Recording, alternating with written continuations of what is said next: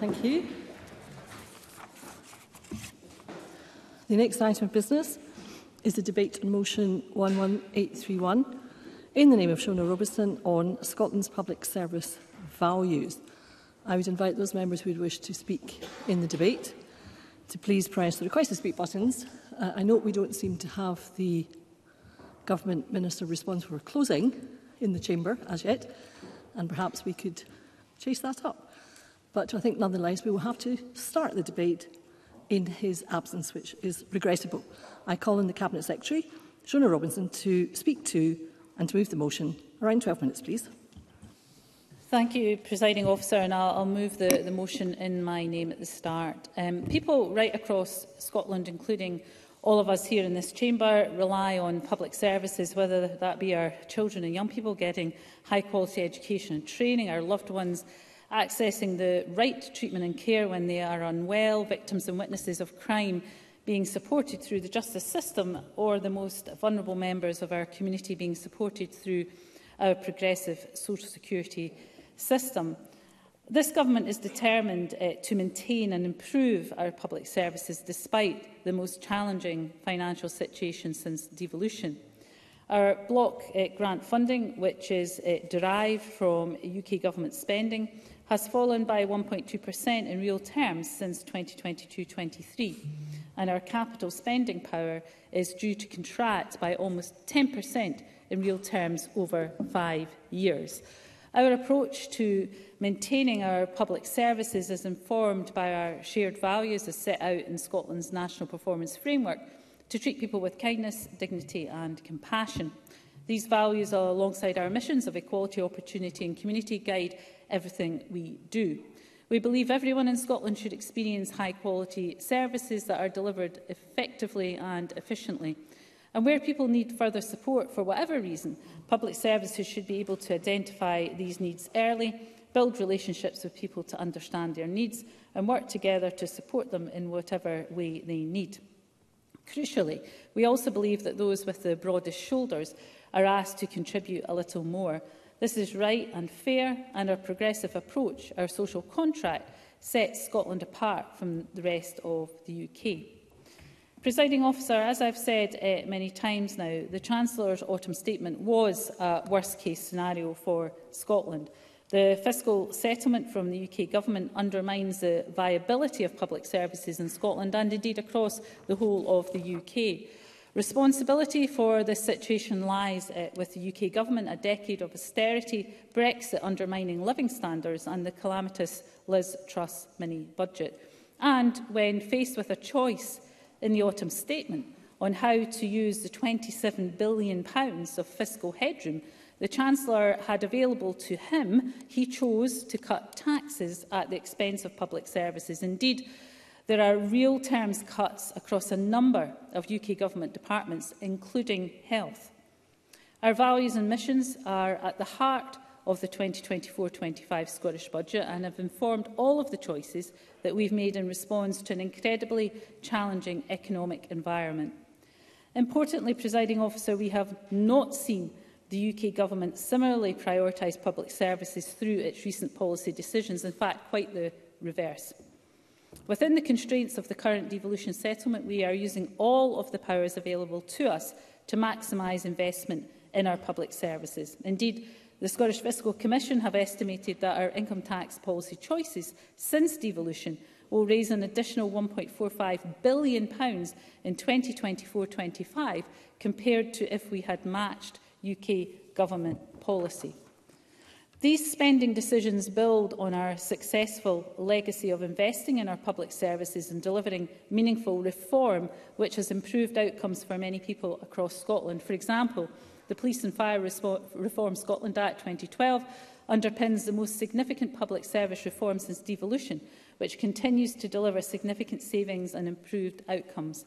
Police Scotland is on track to deliver cumulative savings of over £2 billion by 2026, and the creation of the Scottish Fire and Rescue Service has removed around £482 million from the fire service cost base over the last 10 years. Yes. John Mason. I thank the Cabinet Secretary, Deputy First Minister, for giving way. I very much agree with her about the police and the fire service and kind of decluttering the landscape. Does she think there's scope for further decluttering? Cabinet Secretary. Yes, I do. I think there's a lot of opportunity and scope for shared services, for public bodies working together and potentially, in some cases, merging. I think we just have to be careful, though, that in doing so, we keep the focus on delivery rather than organisational change, because there is a danger that sometimes that can happen. In my letter, 48-page letter, I think, to FPAC pre-Christmas, laid out some of the detail of the extensive 10-year reform programme, but very happy to hear suggestions of how we can go further than that. Very briefly. Willie Rennie. I'm still a bit shocked that the Cabinet Secretary is relying on police reform as an example of great reform by the Scottish Government.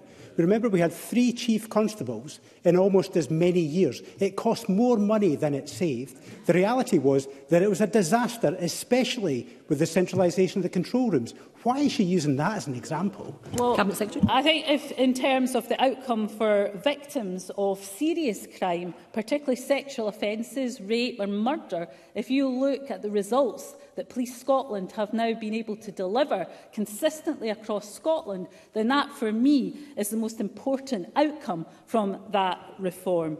We've also prioritised tackling poverty, particularly child poverty, and have made significant progress by working collaboratively and creatively with partners. And as a result of this government's policy interventions, including the expansion of the Scottish Child Payment, it's estimated that 90,000 fewer children will live in relative and absolute poverty in 2023-24. I know the Tories don't want to hear about child poverty, but this government does want to talk about child poverty. Could I just take this opportunity to interject? If members wish to raise an issue, they know that there are ways to do that, including standing up and seeking to make an intervention. Cabinet Secretary, please continue.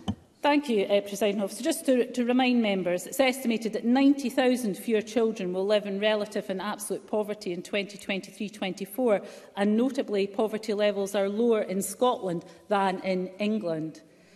And, Presiding Officer, for over 75 years, our National Health Service has been a universal public service, free for all at the point of need. And we are resolutely committed to those founding principles and have a strong record of investing in our health and social care sector. For example, we have invested £193 million in our National Treatment Centres programme. We opened 2 new centres in Fife and Highland in spring last year, and 2 further centres will open or expand early this year. Together, these centres are planning to deliver over 20,000 additional procedures by 2024-25, which will improve patient outcomes. Presiding Officer, alongside mitigating the impacts of UK Government decisions, the scale of the current financial challenge means we must change the way that we deliver public services in Scotland. We know that in the short term we need to reduce costs and improve effectiveness further. However, as we look at the demographic projections for Scotland made worse by Brexit and the UK Government's approach to immigration, combined with the anticipated level of demand on public services, we know we must change the way we deliver services in the long term to fundamentally improve people's lives and reduce their need for ongoing support. Yes. Jackson Carnott. Inward migration into the UK was at a record level last year, but not to Scotland. Why? Cabinet Secretary. If you look at migration in terms of net in-migration from the rest of the UK, then we have a situation where at least 10,000 people are moving from the rest of the UK, who may come from various parts of the world before that. They come from the rest of the UK to Scotland. And that 7,000 of those each year are of working-age population. I would have thought that's something the Tories would welcome. Clearly not. No, thank you. No, thanks. In December, I provided the Finance and Public Audit Committee with a detailed update that set out this government's aims and principles for an ambitious 10-year programme of public service reform. This update included the actions that we need to take over the next 2 years to bring together a common approach for reform, to further align our policies and reform programmes, and to enable and empower our partners to act.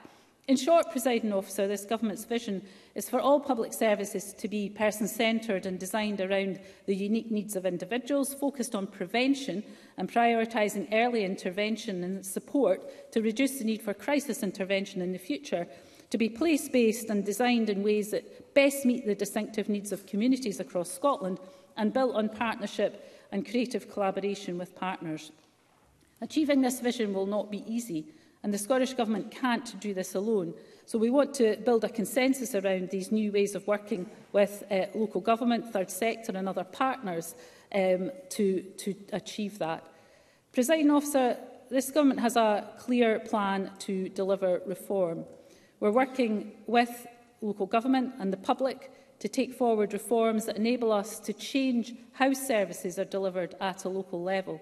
We remain committed to delivering the Local Governance Review and Democracy Matters alongside COSLA, exploring single authority models, and to deliver on commitments to reform, funding and accountability in the Verity House Agreement. We're aligning all of our major policy reforms and investments around our shared vision for public services. Across our education and skills sector, we're reforming to make sure that everyone in Scotland is supported to fulfil their potential, and will continue to support schools and local authorities to improve the attainment of children and young people impacted by poverty. And this is underpinned by £1 billion worth of investment in the School Attainment Challenge this parliamentary term. In our justice system, we're continuing to reform our justice system to prioritise victims and witnesses, protect frontline services, make better use of digital approaches and support greater collaboration between partners to keep communities safe. In health and social care, the development of the National Care Service is building on our strong commitment to high-quality, consistent and fair public services. Our programme of co-design is making sure that people are at the heart of these developments and human rights principles are embedded as we deliver for more than 230,000 people in Scotland who receive social care support.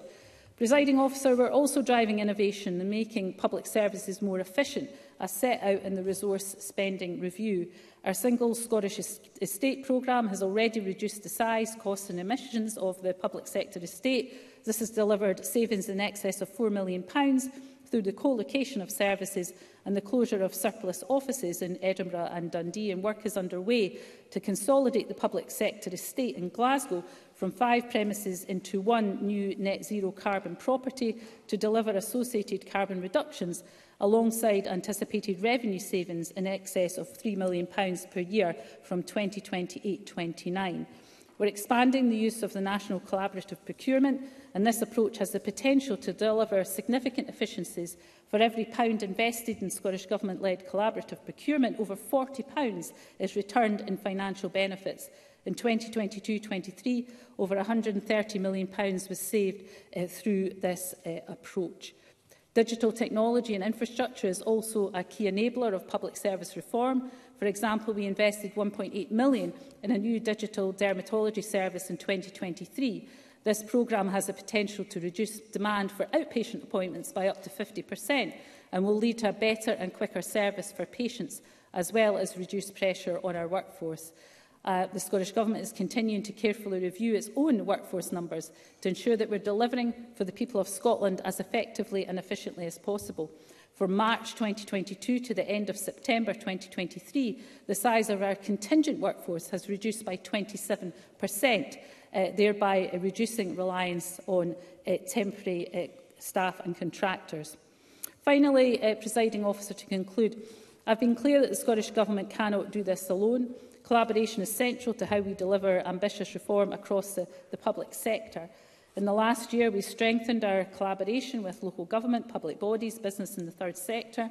We've worked effectively with the Scottish Green Party through the Butte House Agreement, and I welcome continued collaboration across this chamber as we seek to deliver collectively for the people of Scotland. Thank you. Thank you, Cabinet Secretary. I now call on Sandesh Gohani to speak to and move Amendment 11831.2. Dr Gohani. I wish to draw members' attention to my register of interests as a practising NHS GP and move the motion in my name.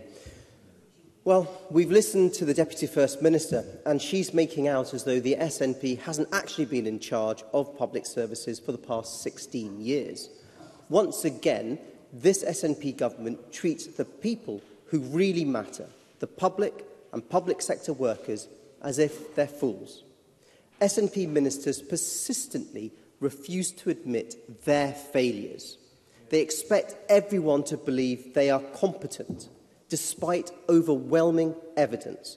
And to pay for their incompetence, they go all out to tax workers and businesses for working hard. The Scottish Retail Consortium says SNP will be back for even more of your taxes next year because this SNP government will fail to reform the public sector. The Deputy First Minister claims her party has created a legacy of successful public service reform as an improved outcomes for people and communities, including health and social care. Really? Well, this is as delusional as Humza Yousaf's fantasy economics calculation that independence would lead Scottish households to being £10,000 per year better off. And it's, I will, yes. Cabinet Secretary. Well, the member mentioned health and social care, which gives me an opportunity to ask him why his government is basically reducing health and social care spending down by £8 billion. That's a cut of 4.7%. How can he justify that? Dr Kohani. I think the First Minister needs to concentrate on the fact this is not only the Scottish Parliament, but you are in charge of healthcare here in Scotland, and that's what you should be doing. In fact, it's little wonder the Deputy Dr Kohani, yes, I would remind all members that we need to speak through the Chair, because otherwise you're referring to me, and I have no responsibility for that. Dr Kohani. It's little wonder the Deputy First Minister on November the 20th last year refused to confirm when asked whether SNP ministers always tell the truth. Today, however, we're debating Scotland's public service values. So let's start by considering the SNP's catalogue of shame and the public services of healthcare, education and procurement. Lengthy A&E waiting times, targets not met. Worsening cancer treatment waiting times, with a quarter of patients waiting 2 months to see a specialist. And now today, we have reports that Scotland has some of the worst cancer survival rates in the world. Woeful workforce planning, lacking ambition, while vacancy rates for nurses are at record levels and a 4-year high across many other NHS professions. On public health, the SNP, by its own admission, has taken its eye off the ball. Drug and alcohol-related deaths in Scotland are higher than anywhere else in Europe. 1,300 babies were born with drug dependency since 2017. Disgraceful. This SNP government is all about soundbites and promises that they consistently fail to deliver upon, telling us each time that lessons will be learned. Let's look at school-aged children. The SNP failed to address educational attainment gaps, another failed promise. 16 years of botched SNP reforms that blew £1 billion have ruined an education system that was once the envy of the world. According to a poll in the Scotland newspaper just this week, the majority of Scots believe the SNP is running public services poorly. Now, when it comes to setting an example to others in Scotland, the SNP sits a very low bar. There's a police investigation into its party finances, fueling doubts about transparency and adherence to the rule of law. Of course, we're well accustomed to the SNP blaming its failures and incompetence on others.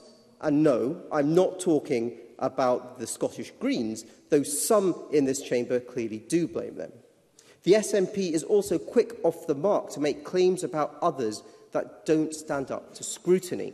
Take the misleading post on the Scottish Government's official Twitter account claiming the autumn statement had only resulted in an extra £10.8 million of funding for our NHS. But this is just spin, because the Treasury provided a record £43 billion to fund public services in Scotland. And this Scottish Government can spend the funding in any way that it wants. Just as the SNP government decided not to spend £18 billion on Scotland's NHS that the SNP government received by way of consequentials from NHS spending down south since coming to power. £18 billion. It's about SNP choices, like having 160 officials costing £9.77 million a year on preparations for a bloated National Care Service, or £7 million per year on pretend overseas embassies, millions on a failed deposit return scheme, hundreds of millions on ferries. I mean, I could go on.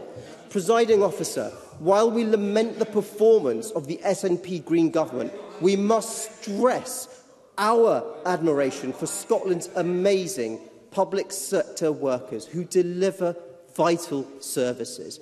The trouble is, these workers are undermined by the SNP government's mismanagement year in, year out. They are also let down by the SNP's failure to properly support local government. To deliver well and stay true to public service values, we really do need to do things differently. We need to recognise a reorganisation of Scotland's public sector that prioritises efficiency, preventative care and productivity. No one is saying reform is easy. The Scottish Parliament's Finance and Public Administrations Committee has been tasked with conducting an inquiry into this. It is important work. Audit Scotland has called for urgent reform and highlights the SNP Green Scottish Government has made no progress since 2016. Reform is vital in order to develop and deliver a long-term financial and deal with the pressures. The Scottish Conservatives believes the principle of the Christie Commission on the future public services delivery are as important today as they were when published in 2011. Back then, the Scottish Government was told that unless Scotland embraces a radical, new collective culture and collaboration through its public services, both budgets and provision are forecast to buckle under the strain. A fragmented, complex, opaque system hampered with collaboration between organisations. This top-down approach lacks accountability whilst failing to deliver to the needs of individuals and communities.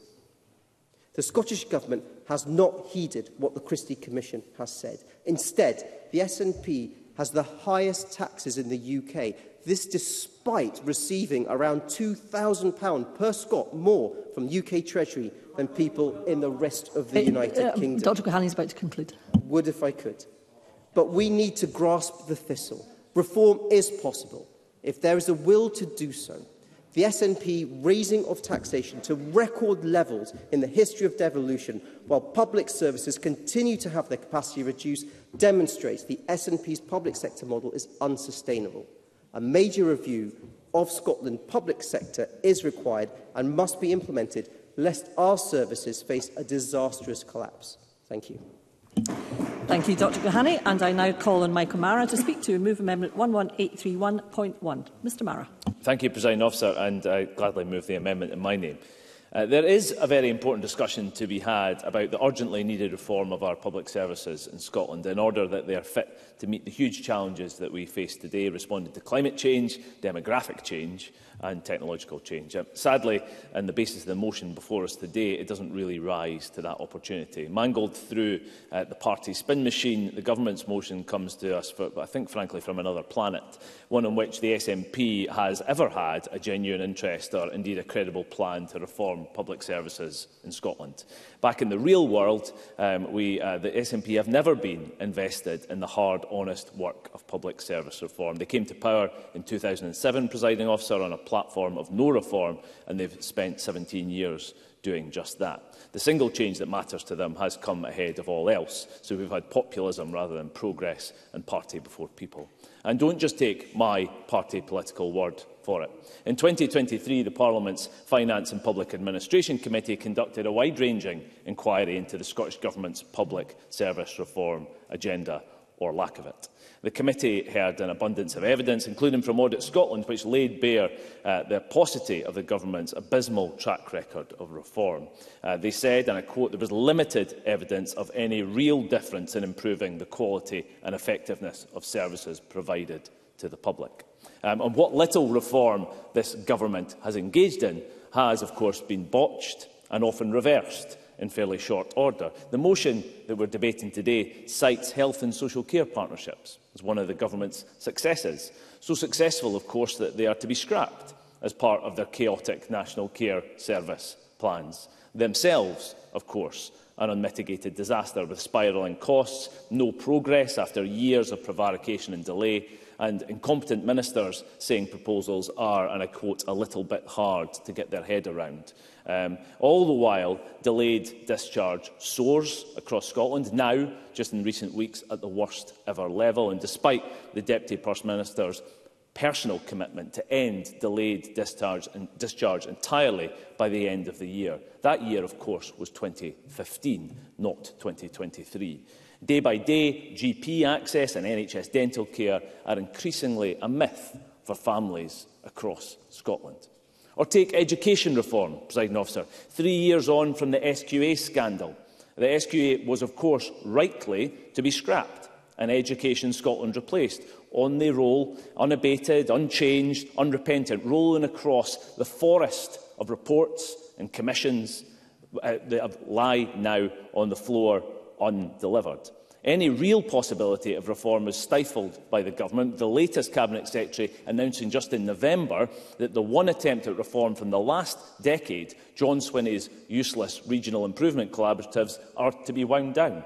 What a track record of success. And so committed are this government to not reforming education that just last month the Deputy First Minister slashed the education reform budget. Any reform, any programme of reform must genuinely be about improving the lives of the population. And the absence of the reform, any programme of reform, of adaptation to a changing country, means our services have become less efficient and ever less appropriate to the needs of our citizens. That places those services in a spiral of decline. 1 in 6 Scots languishing on an NHS waiting list. PISA figures showing Scottish pupils a year behind their English counterparts in maths. Falling life expectancy in this country. It does really matter, and we have to get reform right for the sake of the public services on which we all rely. I'm afraid the government's reality-denying motion does little to fix the mess they've made of our NHS or our education system. And the Tory amendment this afternoon, I'm afraid, it references the Christie Commission principles, and we've heard a little bit about that already. I do wonder whether if we should just not collectively acknowledge that none of this was ever implemented. And not that it was wrong, not that those principles were incorrect and that they weren't based on sound values. Indeed, much of what Campbell Christie had to say was prophetic. It set out the consequences of inadequate government, and that has come true to the detriment of the country. But all of this was 13 years ago.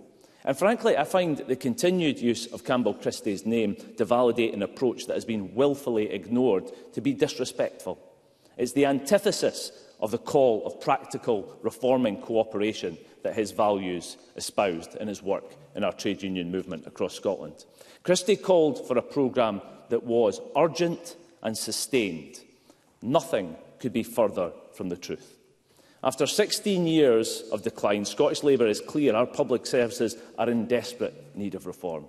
But we know by the cold reality of experience and the chaotic heat of current conduct that this government cannot be trusted to do it. Only by getting rid of Scotland's 2 bad governments can any meaningful change take place. Thank you, Mr Marra. I think Mr Marra actually is seated and has concluded his remarks. Thank you. Yes, and I now call on Willie Rennie. Mr Rennie. What a pompous, insensitive title for a debate. Lofty speeches about wars like us, when people are stuck in ambulances outside A&E departments, when they wait in pain for ever longer NHS waiting lists, when children from poor backgrounds are stuck in poor educational outcomes, when people desperate for a home see the SNP government slash their housing budget, and the drug death rate remains the highest in Europe. This debate is a sign of a government which has lost touch with the lives of ordinary people and their struggles. This debate isn't about public service values. It's all about the SNP government setting out their excuses and providing cover for what will be a savage budget ahead. They are hunting for everyone, anyone, as the cause for the financial predicament of their own making. Brexit, the Tories, the pandemic, and probably somehow the Welsh Labour Government and Keir Starmer as well. They are all to blame from the SNP as the true cause of the SNP's mismanagement of the public finances and a failure to reform public services. Now, I've got a test. The more the SNP people hunt for blame, the more that we know, the deeper the financial hole that they are in. I agree that the Conservatives have been a terrible government. I agree that Brexit is damaging too. But these are not new revelations. They have not just happened. We have known this for some time. Why are the SNP suddenly surprised and panicking now? We've heard the warnings from the Christie Commission, Audit Scotland, the Scottish Fiscal Commission for years. Take the Scottish Fiscal Commission. They warned in May 2018 that the Scottish Government was facing a £1.7 billion shortfall in the public finances over the following 5 years. They said back then, 5 years ago, they said reduced expectations for wage growth will result in a significant drop in income tax revenues as Scotland's economy lags behind the rest of the UK, with growth remaining below 1% a year until 2023, last year. The Auditor-General warned, at least as far back as 2018, again 5 years ago, that the NHS was not in a financially sustainable position. He repeated his warnings in November 2022. Failure to make the necessary changes to how public services are delivered will likely mean further budget pressures in the future. Now, Scotland's NHS boards are forecasting a deficit this year of £395 million.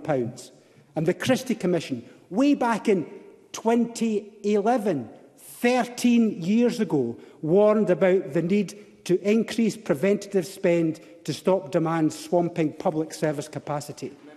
No, despite all of those warnings, stretching back years, apparently now it's someone else's fault. The panic amongst SNP ministers has been concerning to observe. I have never witnessed them cutting budgets to this degree in year in the way that they have this financial year. And who suffered? Colleges and universities twice. Farmers with the Farm Support. Flexible Workforce Development Fund gone this year. Even the NHS budget wasn't safe, no. In total, that's £525, you should listen to this, £525 million cut in this year's budget. Education, down £165 million. Transport, £145 million cut. NHS, £70 million cut. All cuts in year. A chaotic management of the public finances. And there has been no substantial reform of public services during their tenure in office. Take education. John Swinney's education bill, that was stripped out, it was abandoned, and the last remnants of those measures, the regional improvement collaboratives, have just been torn up by the new Education Secretary. Jenny Gilruth has delayed the scrapping of the SQA and the Hayward reforms. We're going to have another debate about that in the next few weeks. Delayed as well on health and social care.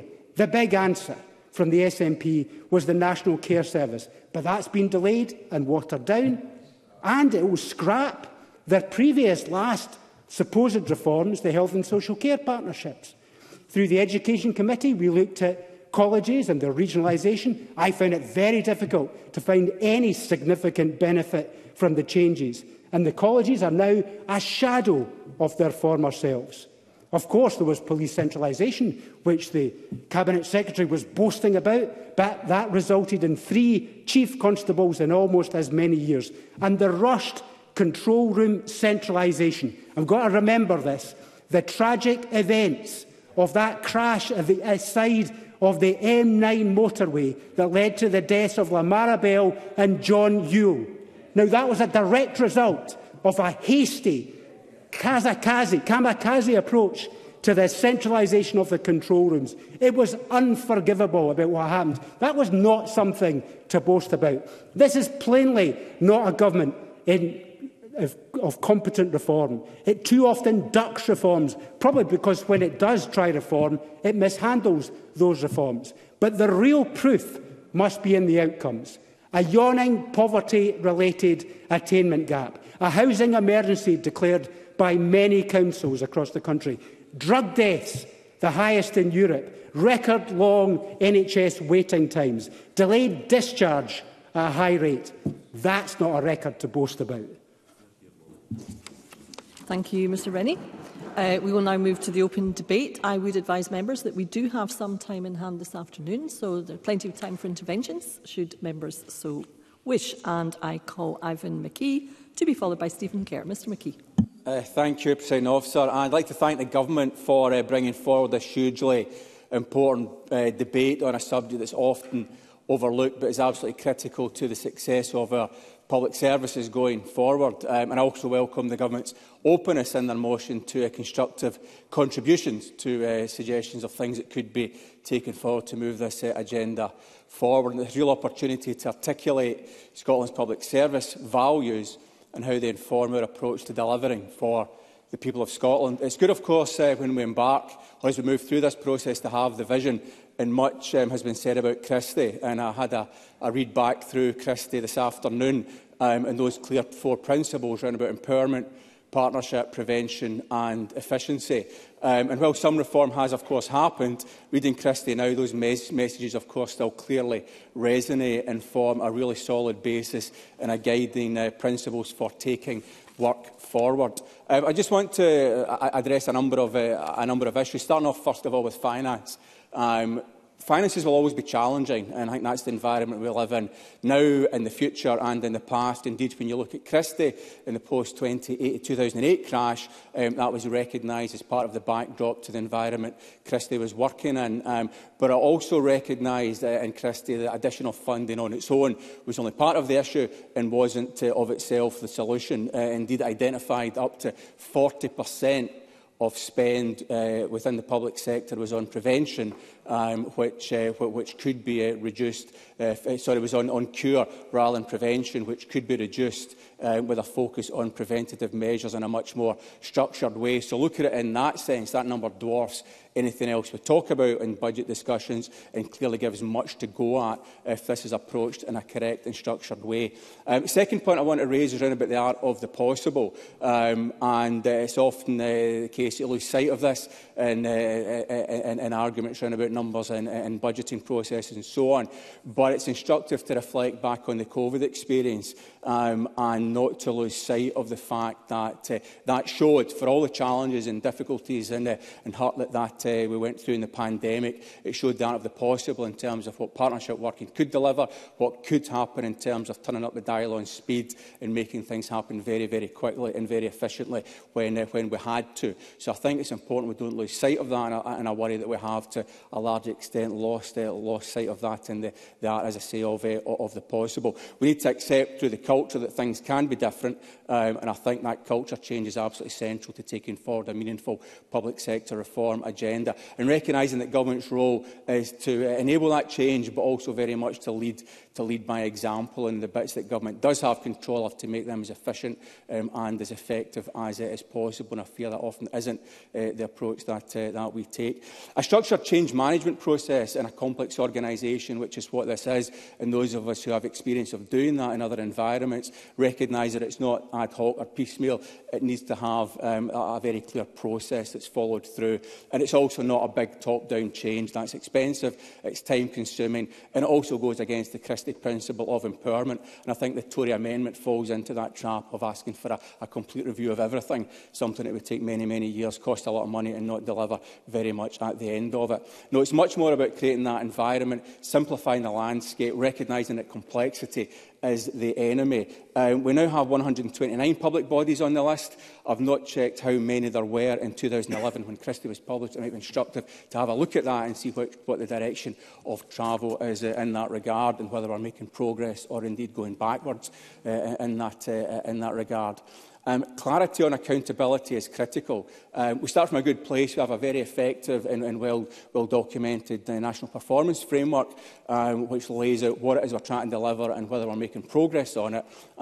But without that clarity of who's responsible for what right through the system, then you fall into the trap of something that is everybody's responsibility. It becomes nobody's responsibility, and if everything is a priority, nothing is a priority. Indeed, I will. Stephen Kerr. Would Ivan McKee agree that the issue, the point he's raised about the cluttering, all these different bodies, that hardly helps with clear lines of accountability? And isn't that just a fact of organisational life? Ivan McKee. I think that's exactly the point I was making. The next point is around about empowerment and listening to frontline staff and, of course, the public, the service users.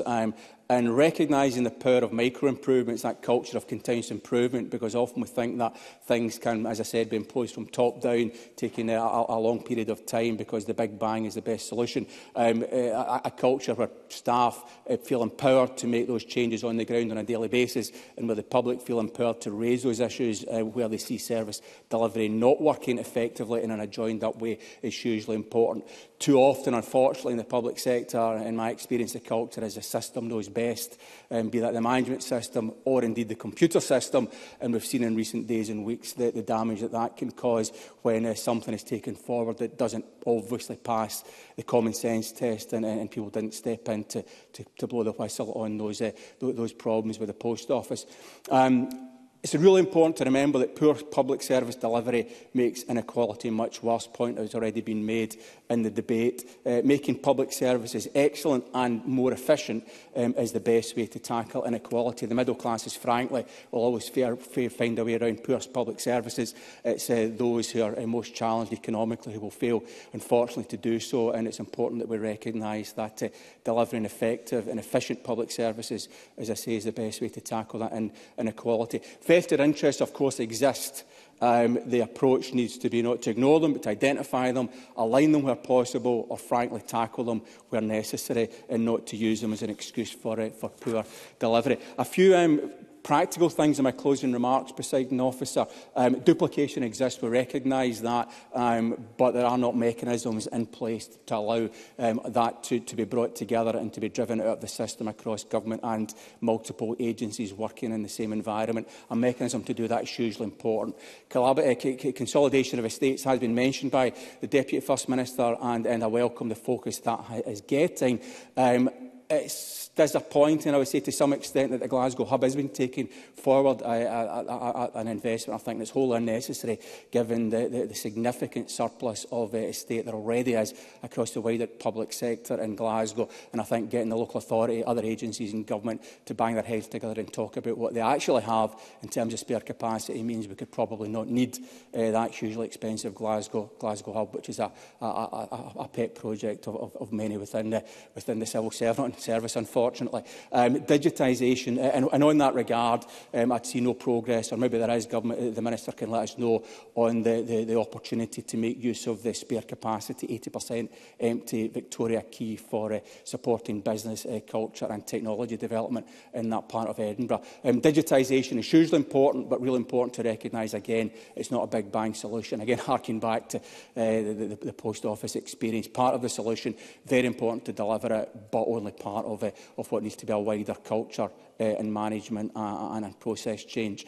And finally, 10 years is a long, long time. I feel that time frame creates complacency and people can afford to kick the can down the road. The COVID response, as I said, shows what is possible in short time frames, be able to drive change on an ongoing basis with quarterly results. So a lot in that short time, Presiding Officer, and as always, very happy to engage with ministers to add value to those Thank you, Mr. McKee. Forward. Thank you very much. And I call Stephen Kerr to be followed by John Mason. Well, it's always a pleasure, actually, to follow Ivan McKee, because he's somebody on the SNP benches that I actually have an enormous respect for, and I say that sincerely. He is someone who has led organisations, who has led and managed businesses. So when he talks about culture and transformation, I think it's worthwhile that everyone in the chamber, especially the front bench for the government, listen to what he is saying. I wanted to intervene on my colleague Sandesh Gulhani. I didn't realise there'd be so much time for the debate when my intervention wasn't possible. But the point I wanted to make with him is the Greens today, Patrick Harvey today, is claiming credit for the widening tax gap between Scotland and England. There you go.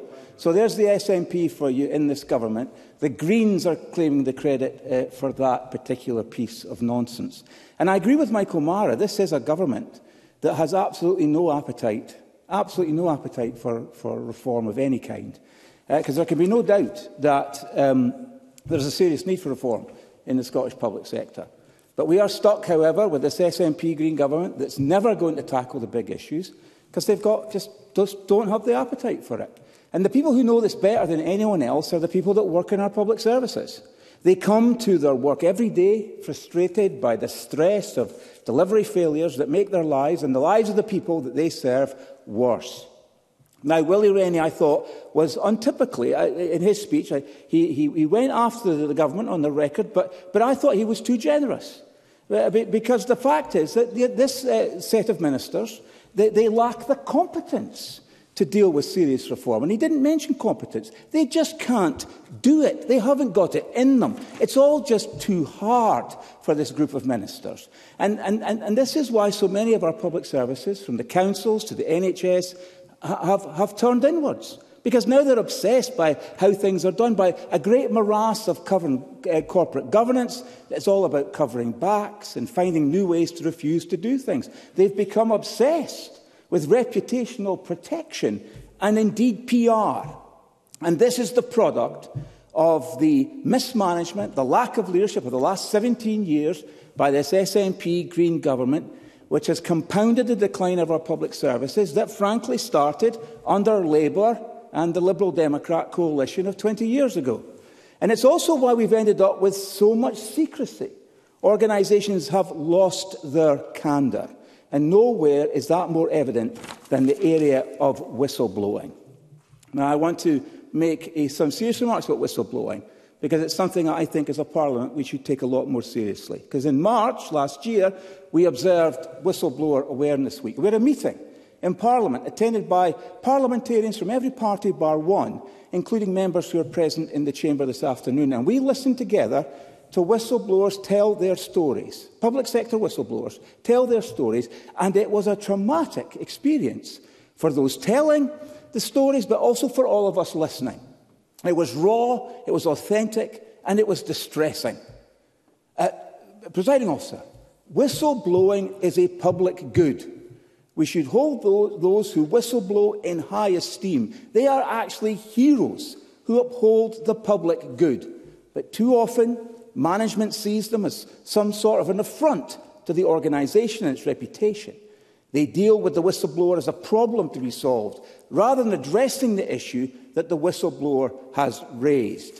HR procedures and legal devices are thrown at the whistleblower because they had the temerity in the first place to raise their hand and point out a genuine concern. And there are many examples of mistreatment of whistleblowers in the Scottish public sector services. Nobody in this Parliament should assume a superior attitude about the treatment of whistleblowers in any branch of Scotland's public services.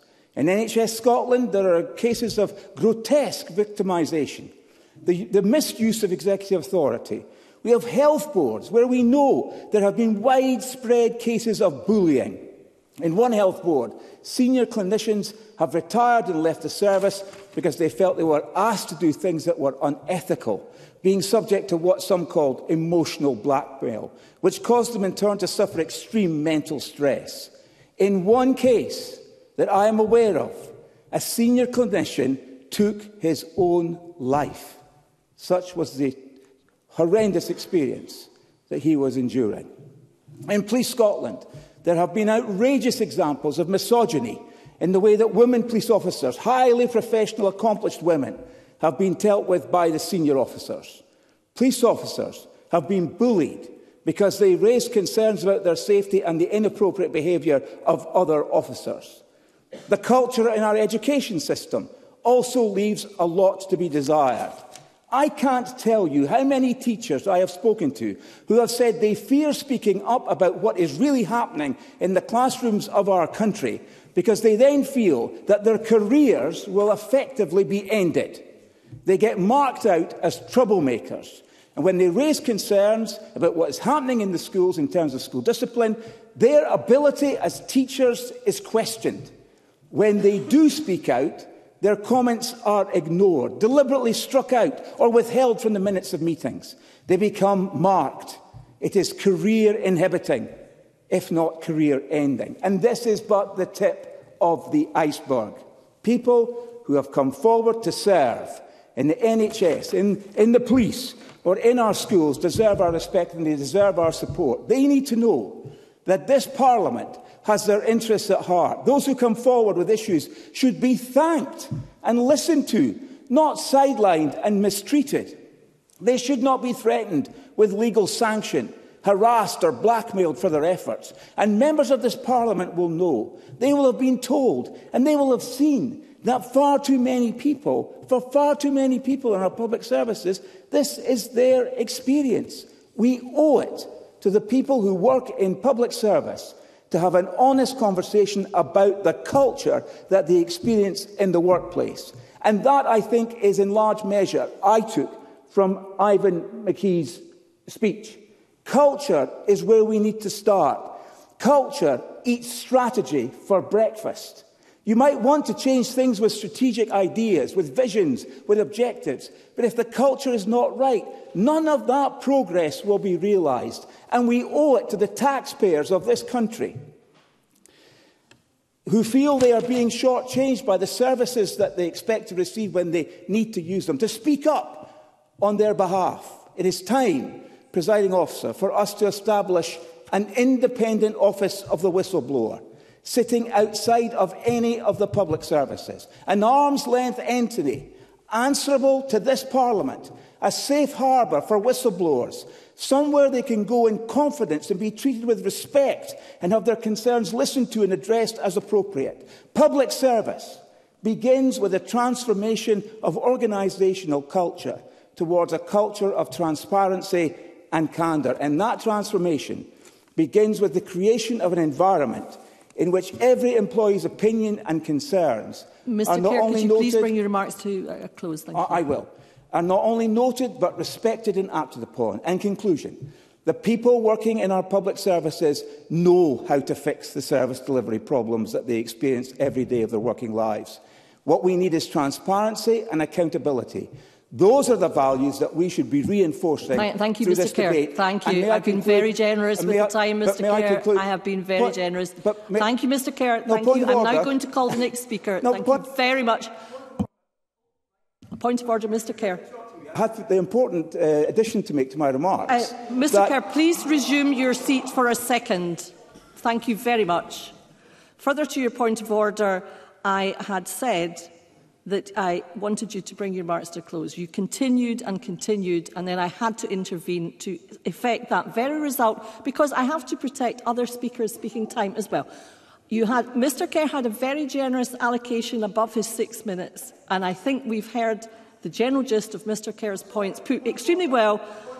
A further point of order, Mr Kerr. I have to declare that members should refer to my register of interests, because I am the director of a not-for-profit company, Whistleblowers UK, and it's important that that's put on the record. And perhaps, if you'd allow me to say it, it would have been done and dusted long ago.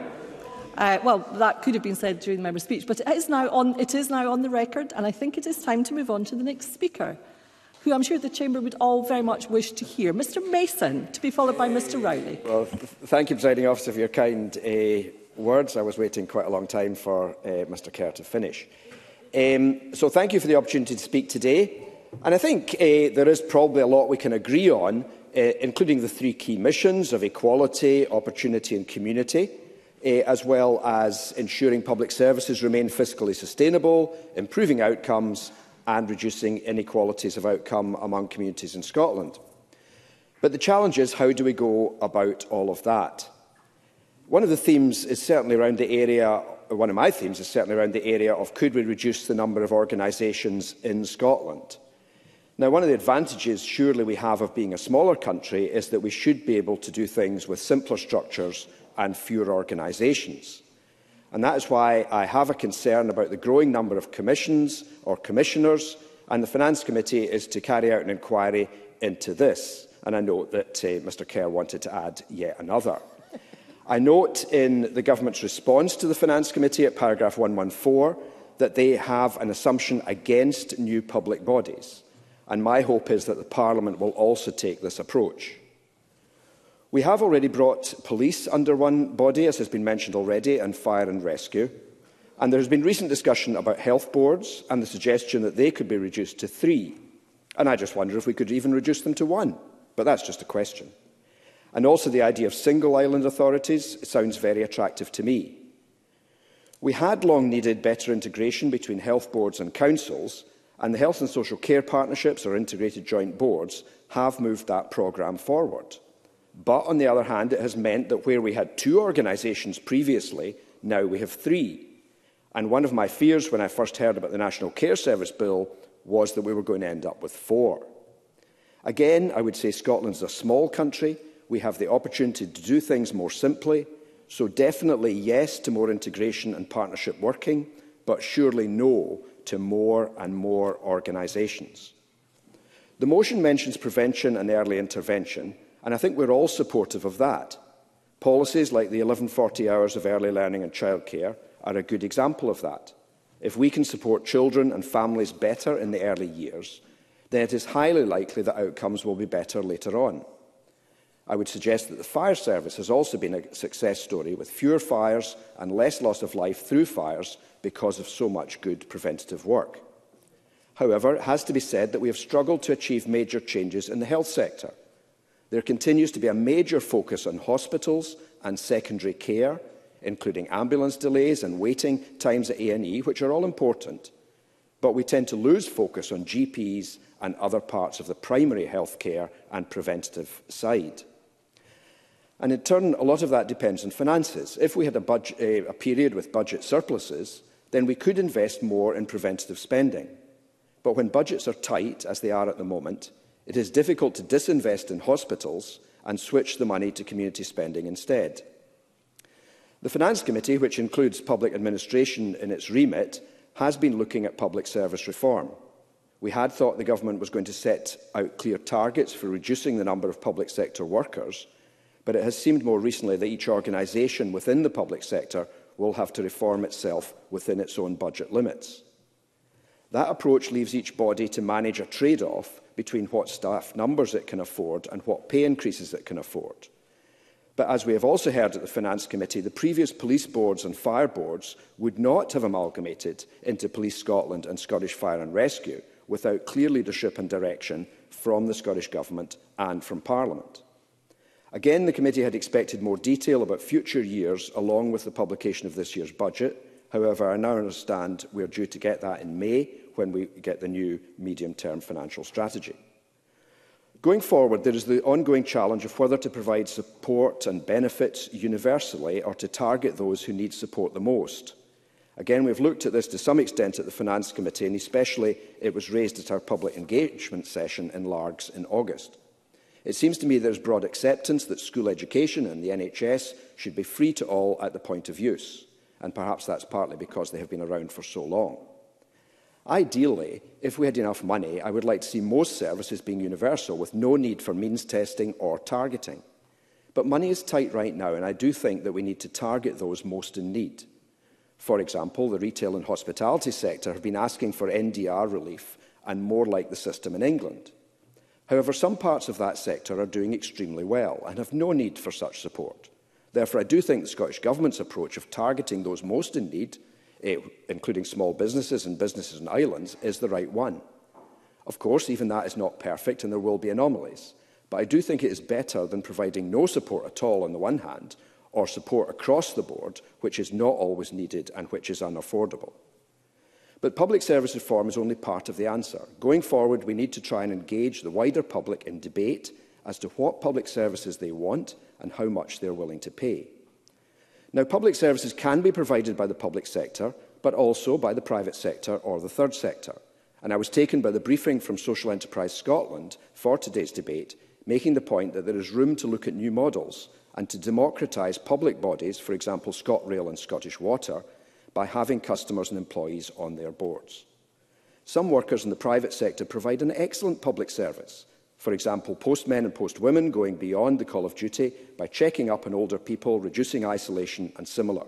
Bus drivers can be incredibly helpful with people who do not have good English or unfamiliar with an area.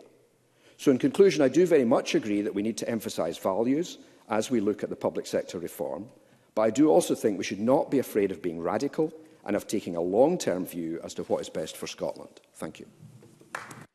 Thank you, Mr Mason. I now call Alec Rowley to be followed by Stephanie Callaghan. Mr Rowley. Thank you, Presiding Officer.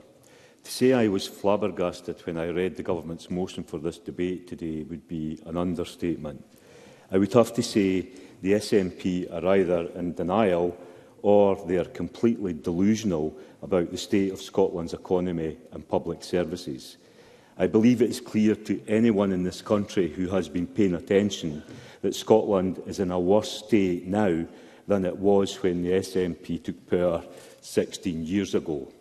So I think it is completely ironic but predictable that this SNP government has decided to bring MSPs to this chamber today to request congratulations for the dire state of Scotland's public services.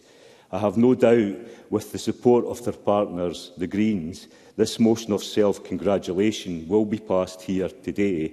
But I would say the only people they are fooling is themselves.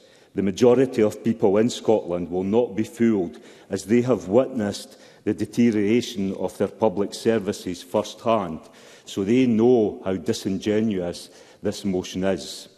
Just yesterday, I read in The Scotsman the words of Dr Leah Peel, an A&E doctor working in Glasgow, who said that the last thing she would want is for any of her loved ones to be in A&E. She said, and I quote, "To put it into perspective, imagine your granny or another elderly relative needing to go into A&E. You will call the ambulance. That ambulance is going to take longer to come out. Then they're going to sit in that ambulance outside of A&E for however many hours. And they're going to eventually come in, and they might sit in a corridor for however many hours.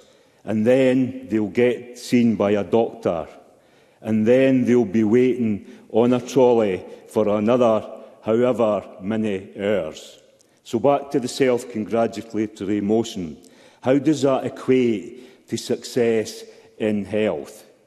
Dr John Paul Lowry, Vice President of the Royal College of Emergency Medicines, said at some emergency departments in Scotland, only 20% of patients are seen within the Scottish Government's 4-hour wait targets, adding that many NHS workers are looking for exit plans as people are leaving shifts in tears.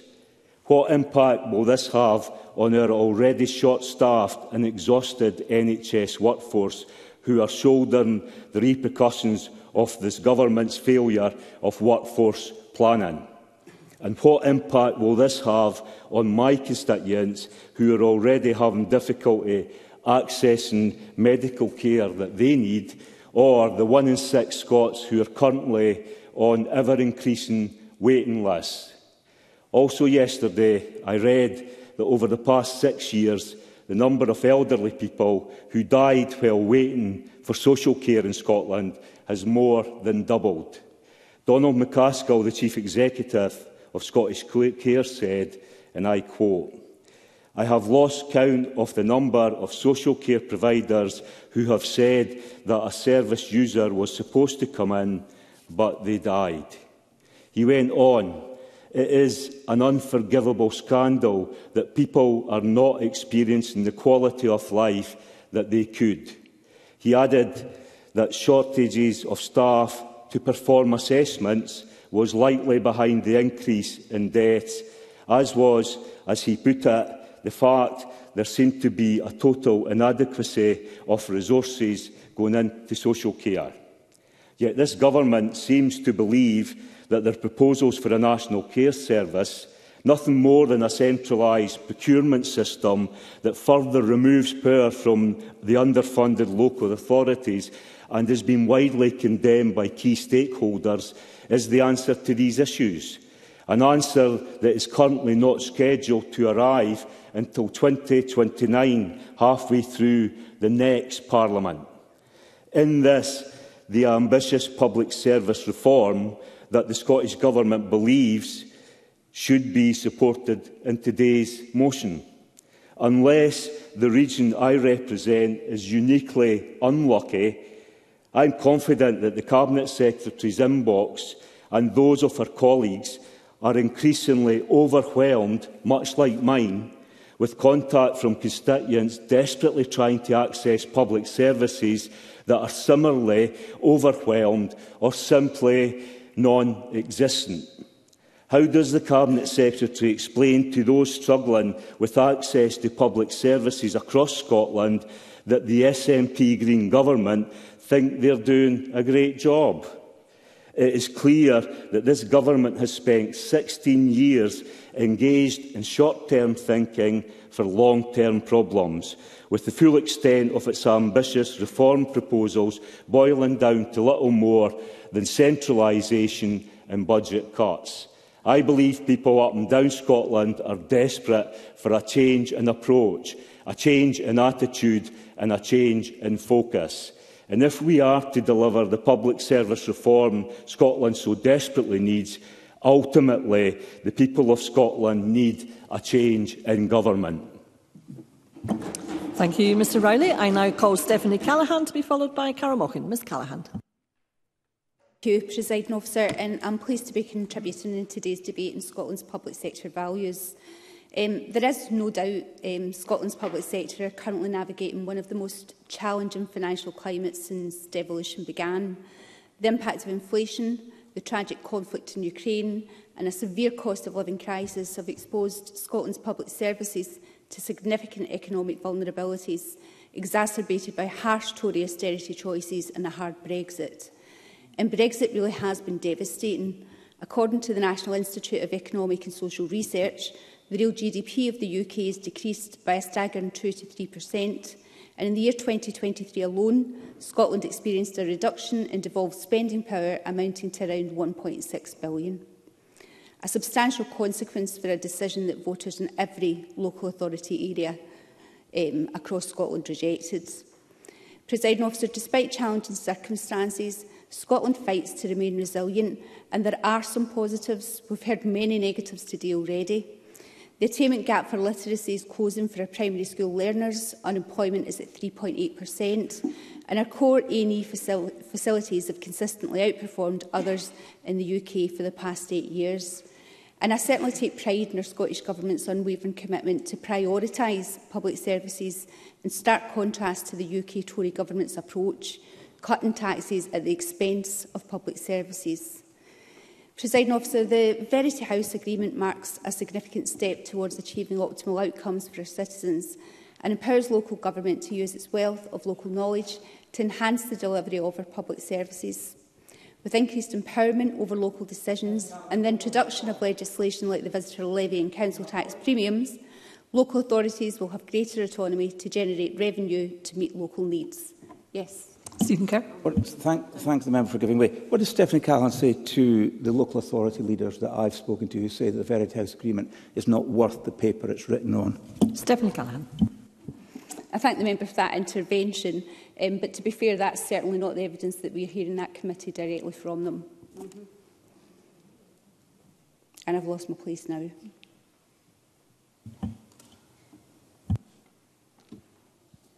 This collaborative effort between national and local government, operating within a shared framework and aligned policies, only enhances our capacity to deliver sustainable and person-centred public services.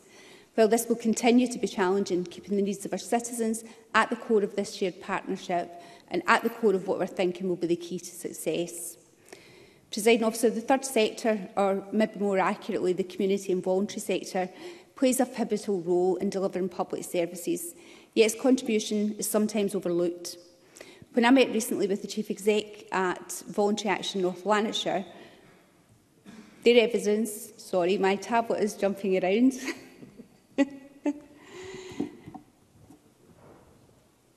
Their emphasis on the big wins for small investments in the sector resonated deeply with me. The contributions of the community and voluntary sector include the crucial role in priming our economy for growth by providing essential skills, workplace training and delivering high-quality services in health, social care, education and more. This sentiment is reinforced by the economic contribution of the third sector in Scotland report published by the Royal Society Edinburgh, which hails the sector as a significant player in the Scottish economy. Social enterprises have also played their part and in 2021 they provided nearly 90,000 full-time equivalent jobs and £2.6 billion in gross value added to the Scottish economy. However, the Royal Society Edinburgh and others have suggested that clarity on whether social enterprises are classed as third sector would be helpful as we consider public service reform going forward, and it would be good to have a comment on that. I want to talk about a local example, Morphett Gentle Movement. They're based in Hamilton. Lanarkshire delivers inclusive exercise plans and lifestyle interventions for those who would otherwise struggle to access exercise at all. Morphett focus on supporting the ageing population, those experiencing isolation and those caring for others, and they receive referrals from the local GPs and health and social care partnerships, amongst others. They support up to 60 individuals every week, and they've built a real community that's expanded into arts and other projects, and residents tell me very regularly that it's been absolutely life-changing for them. And it's this person-centred delivery that really makes a difference in people's lives. And I really think it's imperative that we provide sustained support for third sector organisations and uphold their recognition as not just service providers, but as integral sources of positive social and wealth generation. Presiding Officer, it will come as no surprise to anyone that I support Scottish independence. And we've heard a lot of negatives today, and we've heard a lot of urgency to spend more money. But where is it that money is actually going to come from? Now, some might be surprised that I didn't vote SNP until 2015, after decades of voting Labour, voting for the Labour Party. But my principles and values have always been rooted in social justice, including our duty to look after each other, respect others as equals, and value our local communities. And this chimes with the three key Scottish Government delivery priorities: equality, opportunity and community. And while Scottish independence is often portrayed as being about flag-waving, nationality and disliking England, that is not my experience at all. For myself and many like me, independence is all about creating a Scotland that looks after everyone who lives here from cradle to grave. And it's only by the powers of independence that we can fully unleash the talents and the resources that will allow industry to thrive and truly invest in those precious public services that uphold Scottish citizens' rights and prioritise happiness and well-being. That's the kind of Scotland I want to live in. And, Presiding Officer, I'll close with a recent quote from, from Scotland's First Minister that I couldn't agree with more. Independence is urgent precisely because living standards are top of people's concerns. Thank you. I call Carol Mockin to be followed by Ross Greer. Thank you, Presiding Officer. Presiding Officer, can I start by paying tribute to our public sector workforce, from the NHS to schools, fire services and all our public sector workers. They deserve our praise, but more than that, they deserve a government prepared to meet the promises they have made and that treat them with respect. And this motion does not do this. Can I also speak directly to our communities who are being let down? I understand it is them who suffer long waits within our health service, cannot access community facilities or see no future in the education system. It is our communities who suffer as this mess just deepens and deepens. We need action, and that action needs to work for both our communities and our dedicated workforce. Now, before my colleagues in the centre benches start to jump up and down at me, I would want to make this point. I am no friend of the Tories. I believe the chaos created by Truss and Johnson, on top of the constant Tory attack on working class people, means they have undoubtedly contributed to a raid on our public purse. However, to be clear, our job in this place is not to deflect, not to just blame, it is to deliver on commitments made and services required. And the reality is, if we do not reflect on our own actions, our own contributions to the problem, we will never seek to find the solution. We just absolve ourselves of the responsibility. The reality is, this tired government, as it enters its 18th year, must be prepared to acknowledge its failures. Currently, it just grasps at straws, trying to build a set of values, as it's described, out of the wreckage of Scotland's public services. The motion from the government feels like it is about dressing up brutal cuts in the language of reform and values. It's about window dressing rather than substance. And I think, if we are absolutely honest, everyone in this chamber knows it. even those, let me make progress if you don't mind, even those on the government benches. We have had this for 17 years, no priority given. I'll give way to the gentleman. Alistair Allen. And she talks about some of the pressures on Scotland's budget. I wonder if she can explain, is she anticipating an incoming UK Labour government would continue to hold to its plans to stick to Tory spending priorities for the first 2 years?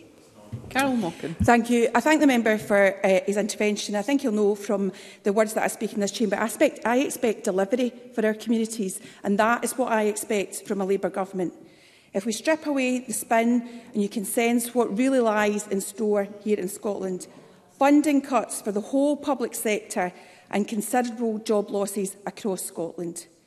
The government want to focus the debate on what someone else has done, but they need to face up to their lack of long-term planning, lack of leadership and lack of decision-making. We have heard in the debate today the Finance and Public Administration Committee have been critical of the Scottish Government's lack of strategy and leadership in the area of public sector reform. In its pre-budget report, it stated that the focus of the Scottish Government's public service reform programme since 2022 changed multiple times, as has the timescale for publishing further details on that programme. The multiple changes and lack of decision-making is a common theme for this government and is undeniably a problem for Scotland and its communities. It leads to anxiety, a lack of productivity, a country that looks to be in decline rather than surging into a new year with confidence and purpose, and that lies at the door of this SNP government. Over the last year, I have spoken to workers in every part of our public sector, local government, colleges, NHS staff, emergency services, school teachers and more. Conjuring up new public service values is of little comfort to them. What they need is investment, leadership, and to see the work that they do valued through proper planning, proper investment and pay. If I talk to constituents, they say the same. Can I make progress, please? If I speak to constituents, they say the same. They see a lack of investment in the public sector, particularly in their communities. They see a government which is not capable of tackling NHS waiting lists or reducing the attainment gap. I would take a short intervention.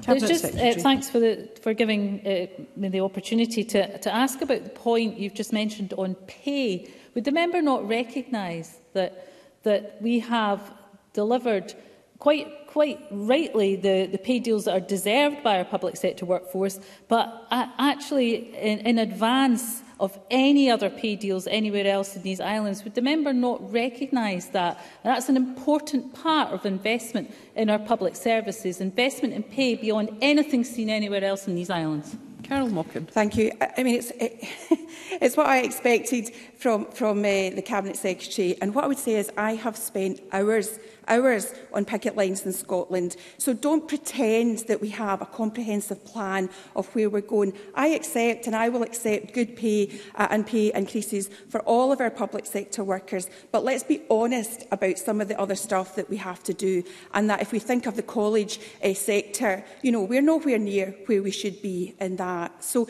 now the reality is we cannot have a debate like this without talking about local government. And I don't have much time.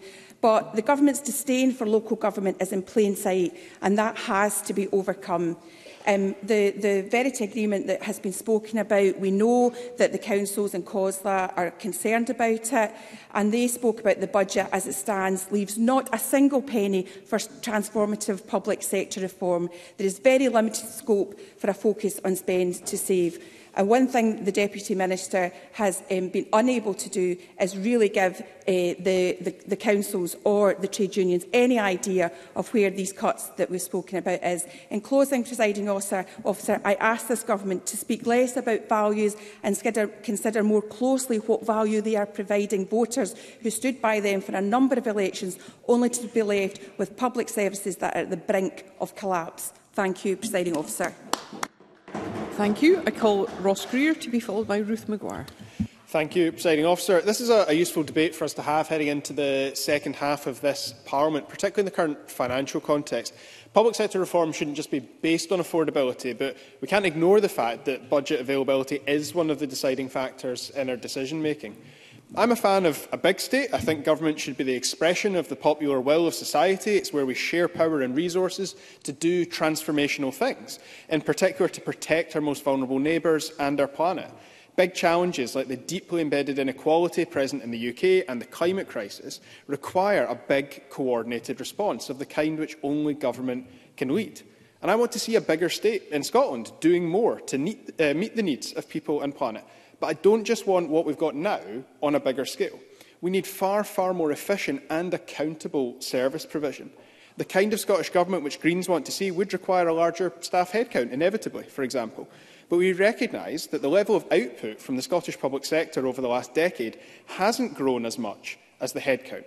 And that isn't a criticism of staff themselves. These are issues of structure, process and culture, not individual competence of civil servants and officials. That's very clear in the gap between intention and delivery identified by Audit Scotland. We're good at ambition, every party, but it's far easier than delivery, so that's not a surprise.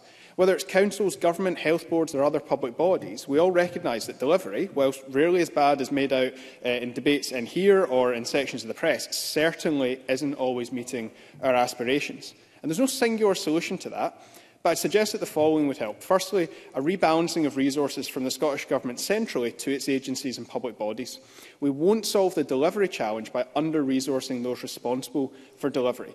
Pulling resources into the centre because agencies are perceived to have failed or be unreliable is understandable, which is why governance reform and clear ministerial direction for public bodies is critical. More resources alone for bodies which are not delivering is rarely going to be the solution, and in some cases will just be counterproductive. I think we've heard enough from Mr Kerr. Thank you very much. In some areas, funding isn't actually the issue at all. Take the SQA, a body which has failed to deliver what we would all expect of it.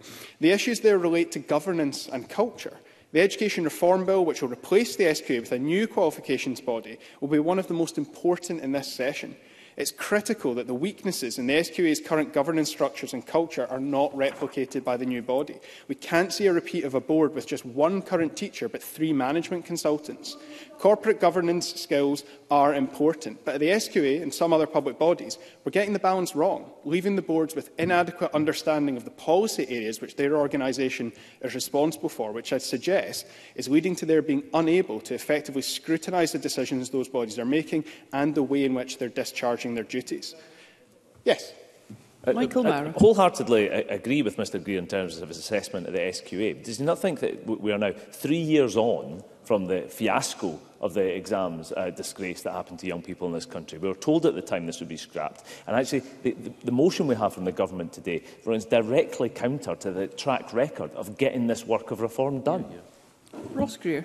I understand entirely Mr Mara's desire to see that work take place as quickly as possible. I'll come on to later the fact that there's a tension, though, between ensuring that we're undertaking good quality work, particularly legislative work, and the need to do so at pace, and particularly when we are abolishing a body as significant as the SQA and replacing it. I think it's right that the Cabinet Secretary has decided to take the time to consult with the workforce directly.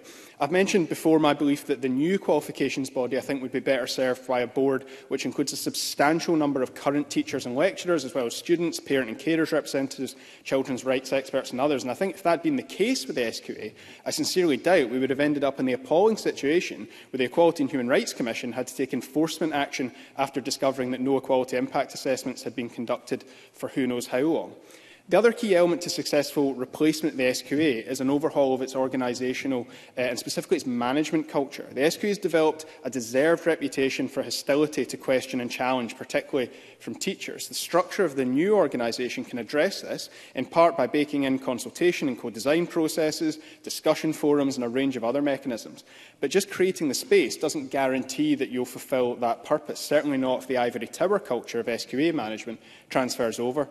Considerable work was done at the point of establishing Social Security Scotland to ensure it had the right organisational culture. And I think that approach, or something similar, should be taken to the reform processes taking place in this session of Parliament. One other success story, which I don't think we talk about enough in Parliament, is Screen Scotland. It was set up as a unit within Creative Scotland, and it's had a transformational effect. 10 years ago, our film and TV professionals were embarrassed by the state of the sector. Now we have world-class studios, which are booked out and turning business away. The value of film and TV to our economy doubled from 2019 to 2021. The sector is employing record numbers of people in a vast range of roles, and our international reputation is rapidly growing. And the team at Screen Scotland have been absolutely critical to that. I still think that further reform there is required, maybe an independent body from Creative Scotland, but the success of establishing that screen unit is an example we should look to in other cases of public sector reform.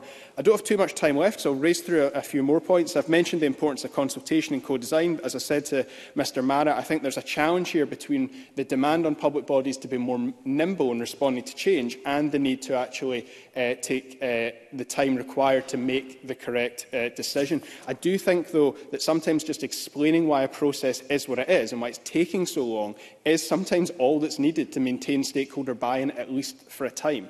I think briefly we need to see far more collaboration, starting with the basics of sharing data. The David Hume Institute reckons that our economy loses £2 billion every year as a result of public data in Scotland not being accessible. The government and a handful of councils operate open government licences. I've persuaded 2 more councils and 4 colleges to adopt it, but I think others need to do the same. I think we need to ask why we have an Ethical Standards Commissioner and a Standards Commission when one body could fulfil both of those roles and save on operating costs. I'm completely unconvinced by the argument that merging councils is a solution to anything when they already feel so remote to the communities that they serve. Those sharing services has potential. And I'm concerned by the constant suggestions that the NHS needs fewer managers when it's already undermanaged compared to many other healthcare systems. Clinicians already do too much admin, so getting rid of more admin support won't help with that, even if it makes for easy headlines. Presiding Officer, I think we should make more time for debates like this on a regular basis. It's a key topic. It cuts across every portfolio and it affects the lives of everyone in Scotland. This afternoon we had the opportunity to begin scratching the surface of what more radical and substantive reform could look like. Some members took up the opportunity to do so. Sadly, others did not, and I still am completely unclear as to what the opposition's alternatives are to any of the reform programmes that the government is taking forward. But I would welcome the opportunity for us to have more debates on public sector reform on a regular, at the very least an annual basis for the rest of this Parliament. Thank you. Thank you. And I call Ruth Maguire the final speaker in the open debate. Thank you, Presiding Officer. I welcome the opportunity to contribute to this debate on the importance of continued investment in delivering and reforming public services for Scotland's people and communities.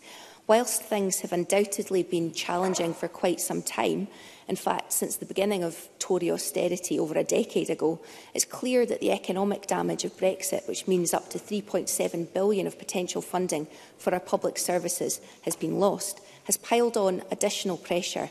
And much like the austerity agenda, is the result of a political choice, one, of course, that the majority of Scottish citizens voted against.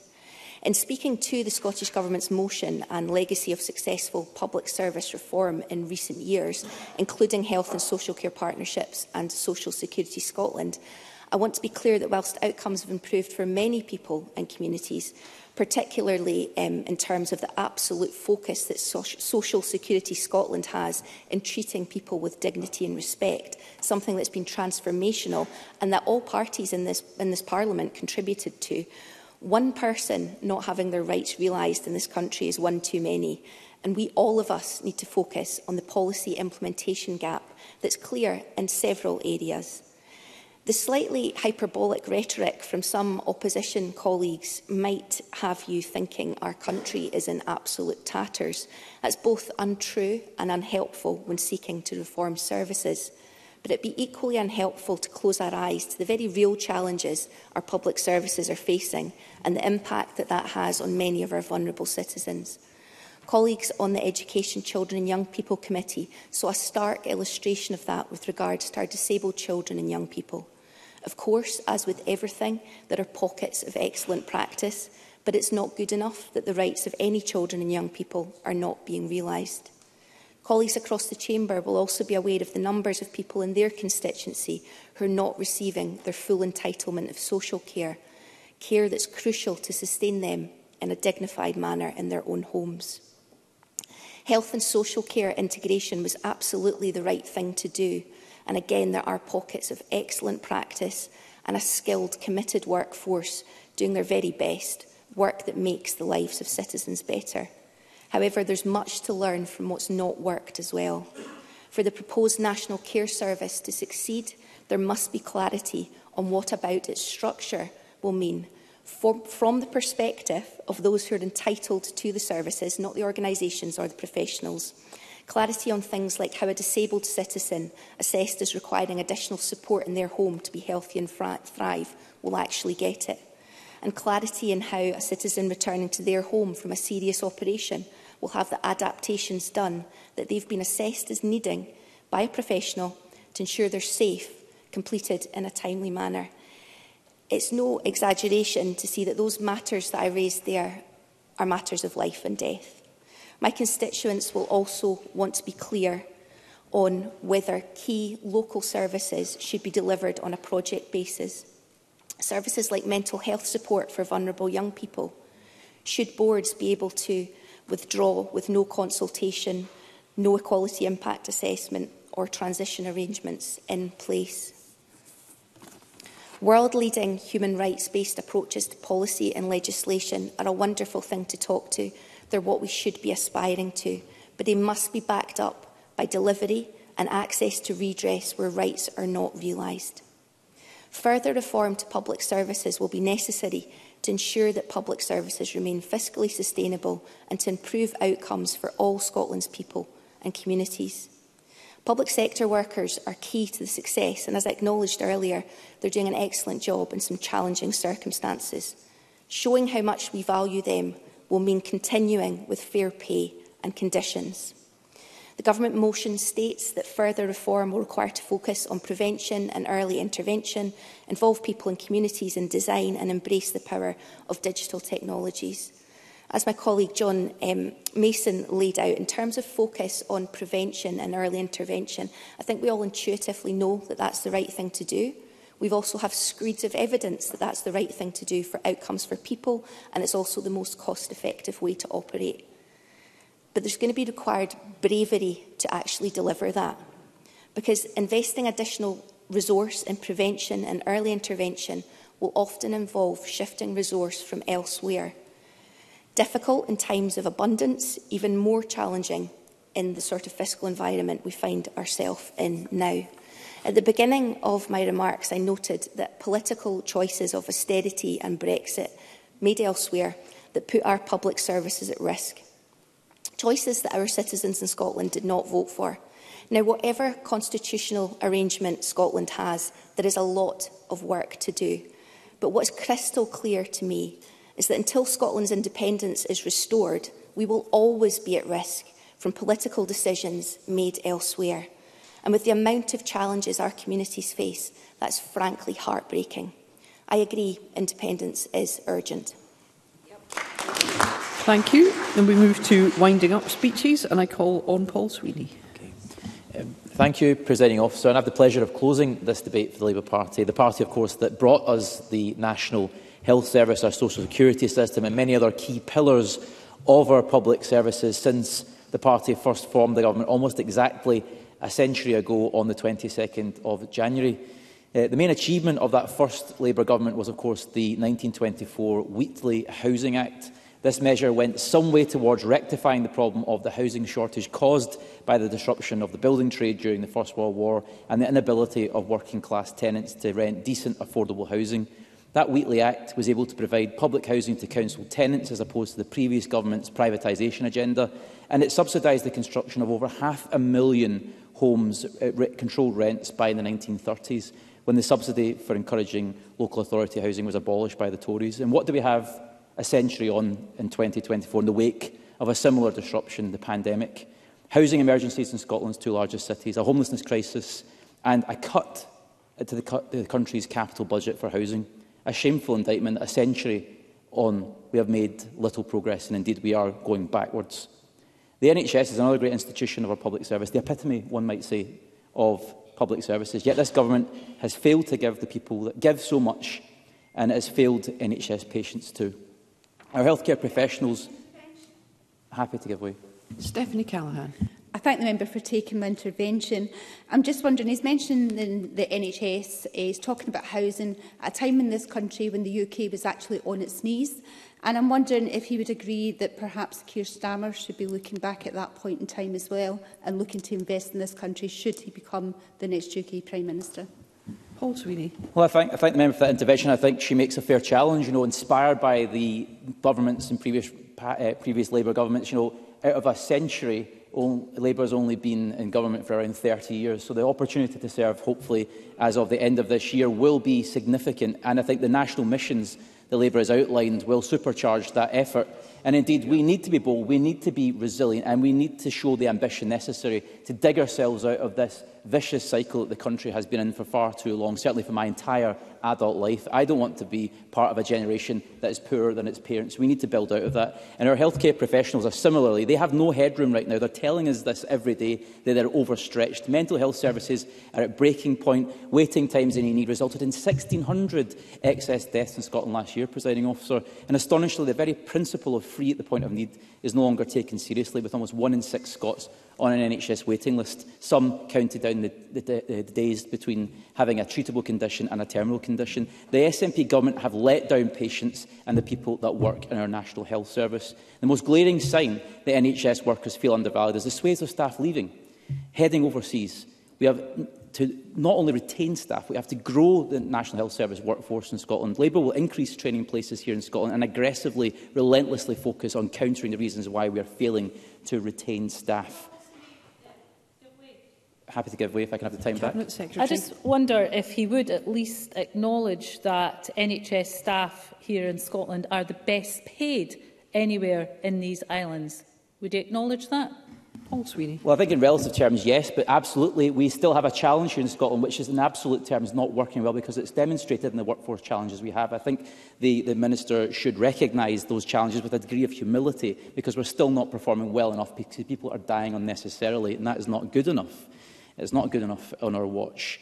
And the member for Glasgow Provan did recognise some of those structural changes that we do need, which are critical to any realistic change management programme, and I commend him for his speech. But as my friend Mr Rowley, the member for Mid-Scotland and Fife mentioned, the SNP government have neglected public services across the board for years. 16 years of SNP government and an abject failure to reform Scotland's public services mean that they are crying out for investment. My friend Ms Mockin from South Scotland highlighted the lack of focus, the lack of commitment, the lack of consistency that has characterised this government's programmes for many years. Indeed, it feels like a government focused on public relations rather than project management. And colleges was just one example that she cited. I find it, frankly, risible that this government's motion today claims that the Scottish Government continues to invest in delivering public services. When the Deputy First Minister set out the Scottish Government's budget just before Christmas, from where I was sitting, it did not sound like a budget that was about promoting and advancing our public services. COSLA have since said that as a result of the proposed budget, there will be cuts in every community across Scotland and job losses in local government. Hardly the paragon of municipal socialism that characterised the first Labour government. If I can have the time back, Presiding Officer, yes. Cabinet Secretary. So the quantum available to us is clearly, by and large, dictated to the decisions of Whitehall spending departments, and the quantum is the quantum. The only way to increase the quantum is through limited levers such as tax. Is it still the position of the Labour Party that you're against tax rises in order to raise those additional revenues? Because isn't that totally inconsistent then with the point that Paul Sweeney is just making?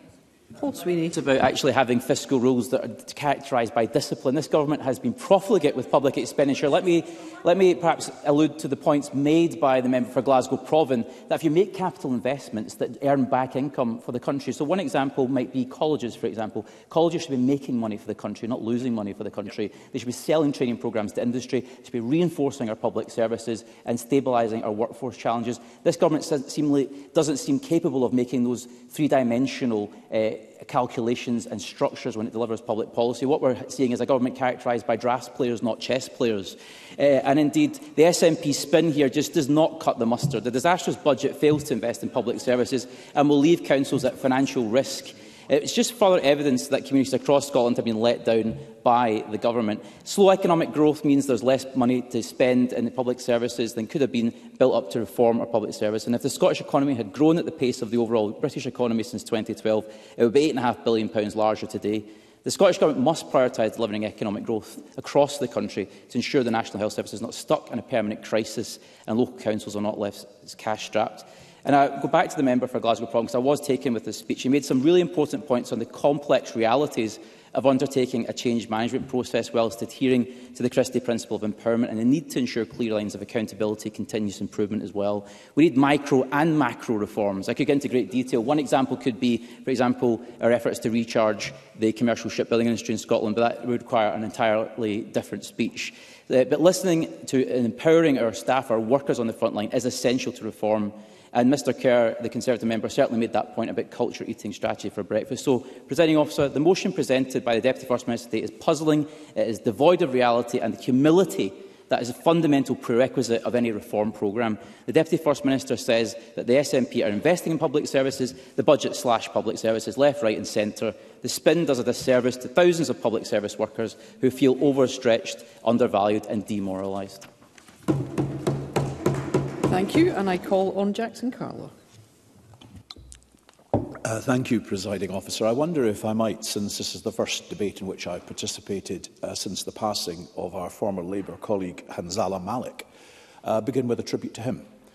Because Hanzala Malik, when I saw today's subject debate, public service values, was to me actually the epitome of a politician who was one of the better public servants. He was a regular participant in what I call the graveyard shift, which is the Thursday afternoon debate. And he began every debate, colleagues who served in the chamber will remember this, by saying, "Good afternoon, Presiding Officer, good afternoon, everybody." And he would then enter into a spirited contribution. He was never pejoratively partisan. And I always felt that he had the interests of the people he served at the forefront of his concerns. He left here to serve again in council. He was immensely proud of his roots, of his community and of his family. And I shall always remember him with great affection. Can I then... yes, of course. I thank the member for giving way. I want to just echo his fine tribute to the late Hanzala Malik, who I greatly enjoy working with as a fellow representative of Glasgow. In particular, tribute to him for his founding of the Glasgow City Heritage Trust, which I am now a trustee of, which does great work cross-party to protect Glasgow's built heritage. So I just wanted to put that on the record. Thank you. It does well to remember those of us with whom we've worked over time. I'd like to just make a couple of reflections, if I may. One is one of age, really, as I approach my late 60s. And that is to reflect, as I came into politics, on the peer group that motivated me were all men and women who'd served in the war, or who had learned their experience from those who had served in the war. And there was a real sense of duty and public service that underpinned that. It was not just true of politics, it was true of people who went into the National Health Service. They'd seen the absolute worst of the world, and they were determined to build the best of a new world thereafter. And I look now, and I don't want to be too generalised, and it's at that top level, whether it's in public life or whether it's in public service, that I sometimes wonder if it has the same moral authority that it had in that generation that I grew up in the wake of. Sometimes it seems to me that the moral authority now comes from those on the ground up, rather than from the top down. When I was undergoing a cancer biopsy just at the start of the COVID pandemic, nervous as I was struck by the NHS staff who recognised who I was and asked if they could meet with me to say, "We just want to let you know, Mr. Carlo, we will not let the country down." And I was very moved by that. That kind of integrity and sense of purpose that comes from so many of those who work within our public services, which I think to some extent is let down now by the chiefs, because it seems to me too often they seek to defend the indefensible and to find ways around taking responsibility or being properly accountable for what happens. When I came into this Parliament, I asked then what the NHS compensation bill was. It had grown pretty quickly and we were all pretty appalled. It had gone from £5 million up to £18.9 million in 2007. In the most recent figures, it wasn't £18.9 million. In the most recent year, it was £109.24 million in compensation. And it does seem to me that there is a reliance upon finding routes to absolve or to excuse responsibility than to take responsibility. And that the corrosive effect of that is that further down the line within our public services or within public life or anywhere, there are people who think, well, why should I bother? Why should I be making all of that effort if others are able to get away and to excuse themselves? And just before I take the intervention, can I say that that applies to politics too? So if you want to say to me, what about Boris Johnson? Or you want to say to me, what about the junior doctors who seem to be leaders who or you want to talk about Sir Ed Davey, or you want to talk about Sadiq Khan? All of these figures in public life have, I think, led to, beyond that, a sense among those people at the sharp end that they are there giving and showing the moral leadership, but it's not being reflected by those above them. Ruth Maguire. I appreciate Jackson Carlo giving me. I thought it was interesting remarks. I was not going to say any of those things. I wondered if, more generally, the dialogue that we have in politics and in the media prohibits that kind of honest reflection of leaders. I think sometimes our discourse contributes to that. Does he agree? Well, I can see time as such. I'm not going to be able to make much of a contribution as wide as I wanted to this afternoon. But yes, you know, in the lead up to 2016, in that Parliament 2011 to 2016, do you know, I can recall we were very reluctant in this chamber to apply the word crisis to any of our public services. When an MSP said that the NHS was in crisis, there was a general feeling around the chamber that we can't indulge in that sort of hyperbole. And yet in the decades since, I think we've kind of come to the view that there's a crisis in all our public services, whether it's education, policing, health. And it's not just here in Scotland. I mean, you know, let's be honest, it's in Wales, it's elsewhere too. Why? Because back in 2007 too, we also talked about the demographic changes that were coming in this country. Michael Mara reflected demographic changes, but sometimes we don't actually accept what that means. Because what it means is that we have an ageing population, a dramatically ageing population. And many of the benefits that this Parliament has decided to offer, rightly to people in Scotland, personal care, transport at 60, free tuition, free prescription charges, all of these benefits actually cost even more with an expanding population who are going to draw and rely on them, an even bigger percentage of the population than was the case when these benefits were first introduced. And that has to be funded within the budget settlement that we have in Scotland, over and above all the other pressures that are applying to every other part of the United Kingdom. I'll take Alistair Allen. Alistair Allen. I thank you for giving way, and I thank the member for giving way, and also thank him for the very thoughtful, characteristically thoughtful tenor of his remarks. He points to the demographic, I beg your pardon, let's use the word crisis, that Scotland and other parts of Northern Europe face. Does he also take the view that that must make us then think about what our policy is about freedom of movement within Europe and from elsewhere? I did address the fact we had record migration into the UK last year, but not to Scotland earlier.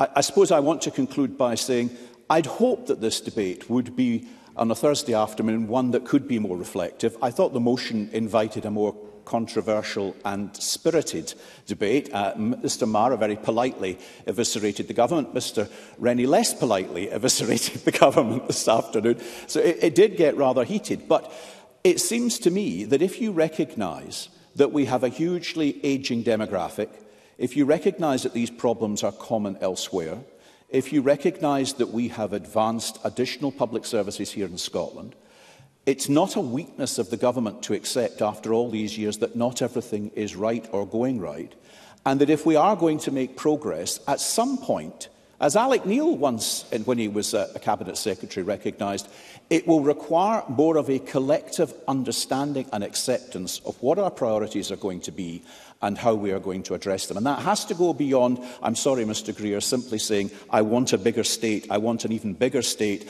I want a larger staff headcount when it's only gone up by 55%, and really saying to people, you've never had it so rarely as bad as you think, which I think, to paraphrase Mr Greer, is what he said.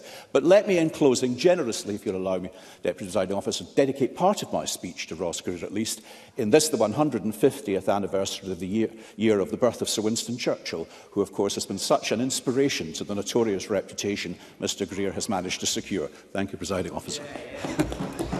Thank you. And I call on Michael Matheson to wind up. Cabinet Secretary. Thank you. Thank you, Presiding Officer, and can I apologise for being slightly late for the beginning of this debate to colleagues across the chamber. Presiding Officer, I'm conscious that in any debate about public sector services and public sector reform that we all have a vested interest in them because we all make use of them and we will all be dependent upon them at some point, whether that be from the point of our health service, our education system, our transport system, or other parts of the public sector. We all have an interest in making sure that we have the most effective, most efficient, and that we have public services that can deliver the best outcomes for citizens right across the country. And I think despite the political differences which we have in this chamber over some aspects of these, I think we all share a view that we want our public services to be successful and to be effective. Prior to this debate, I was reflecting on the issue of public sector reform. And very often the discourse and debate around public sector reform very often focuses on the here and now, the bit that we've experienced here in this chamber or we have witnessed moving through this political space. However, reform of our public sector and change in our public sector has always been with us. Probably one of the biggest and most significant public reforms that took place in the whole of the UK in the last 50 years was the introduction of the NHS and Community Care Act back in 1990. For some of you, it was at the start of my own career in the health service. It was at the time when the UK government made the decision to move away from institutional-based care, long-stay care for those with mental health and learning disabilities and other complex needs, into a community-based approach, recognising the need for fundamental reform on how services would have to be delivered in the future. And that, in my view, is probably one of the most significant social policy changes that's happened in the course of the last 50 years.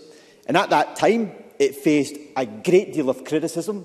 There were challenges in its implementation, where care wasn't delivered in the right way. The funding wasn't necessary in order to help to support the transition from institutional care into community-based care, because community-based care was more expensive in the delivery of the care for individuals with complex needs. But notwithstanding those challenges in its implementation, notwithstanding the problems that occurred at that particular point, it was the right policy decision to take forward. Because had it not been taken forward at that particular point, the challenges which we would have faced in public sector reform would have been even greater. Which brings me to my point, and that is that I think there is a danger at times when it comes to public sector reform that we always characterise it as being a failure. The reality is that there has been public sector reform taking place over many decades, which has had challenges, but has also been necessary and has also been the right thing to do. I want to pick up on a couple of examples of what I believe have been very good public sector reforms that have been taken forward that very often will go under the radar. And I want to do it on the basis of trying not to overly focus on the issue of structural reform as being the way in which you deliver public sector reform. In my view, very often, structural reform is the easy part of it. I think, as Ivan McKee made in his own contribution, the real challenge in public sector reform is cultural change in being able to change the way in which a service is delivered. But I want to give 3 examples where no structural reform took place, but cultural change made a real difference to how services were delivered. One of the most notable over the course of the last 15 years has been the introduction of the Scottish Patient Safety Programme, a programme that was about addressing the issue of unnecessary deaths taking place within our health service, and to be able to identify where they were occurring and to be able to take action in order to prevent it from happening. The introduction of that programme wasn't about changing health board boundaries. It wasn't about changing the structures within hospitals in terms of the management structure. It was about cultural change and empowering staff to be able to make that decision and able to make the change that was necessary. I'll give way to Michelle Thompson. For giving way, and I'd just like to put it on the record that I strongly agree with what he's saying. In one of my multiple previous lives where I delivered large-scale transformational changes in corporate companies, the vast majority of change programmes failed because of a failure to take cognizance of the prevailing culture, and it's a well-known management statistic. I completely agree with what he's saying. Thank you. And I think very often we focus on the structural change rather than some of the changes which have taken place in our public services over the course of the last 2 decades. And the Patient Safety Programme is not just something because we introduced it as a government, it's something which is internationally recognised as being one of the most comprehensive patient safety programmes of its type anywhere in the world. And that was about enabling staff and empowering staff to be able to make the right decisions. Another aspect of public sector reform that I think is often forgotten about has been a very significant change, and it came from the challenge that was set out in the Christie report about the need to move from symptom management to being much more focused on the preventative measures and how our public sector operates. And that is an area of youth justice. We've gone from an environment as a result of the Christie report where we had Polmont Young Offenders Institution overcrowded to the point where it is now, or was, half empty. Why? Because of a change in approach in order to be much more preventative focus in addressing offending behaviour at a critical stage. Moving away from this dependency and having to force people into the system and thinking, yep, that's how the system knows best, put them into jail, that will solve the problem, to recognising actually it doesn't work very effectively. It's much more effective if you can deal with the upstream and you can prevent these crimes from happening in the first place. And the youth justice system, in my view, again, is a very good example of how we've been able to reform our public services without the need for structural reform, but in a way that has been much more meaningful and has changed the way in which those services are delivered. And in the other area, and I say this on the basis of Campbell Christie given his own background on this issue, and some members may recognise this, but I've got a constituency interest in that, and that is in relation to the way in which Scottish Canals or British Waterways operated. An organisation that was very often sitting in the background, doing very little other than managing a bit of infrastructure within our country that very often very little use was made of.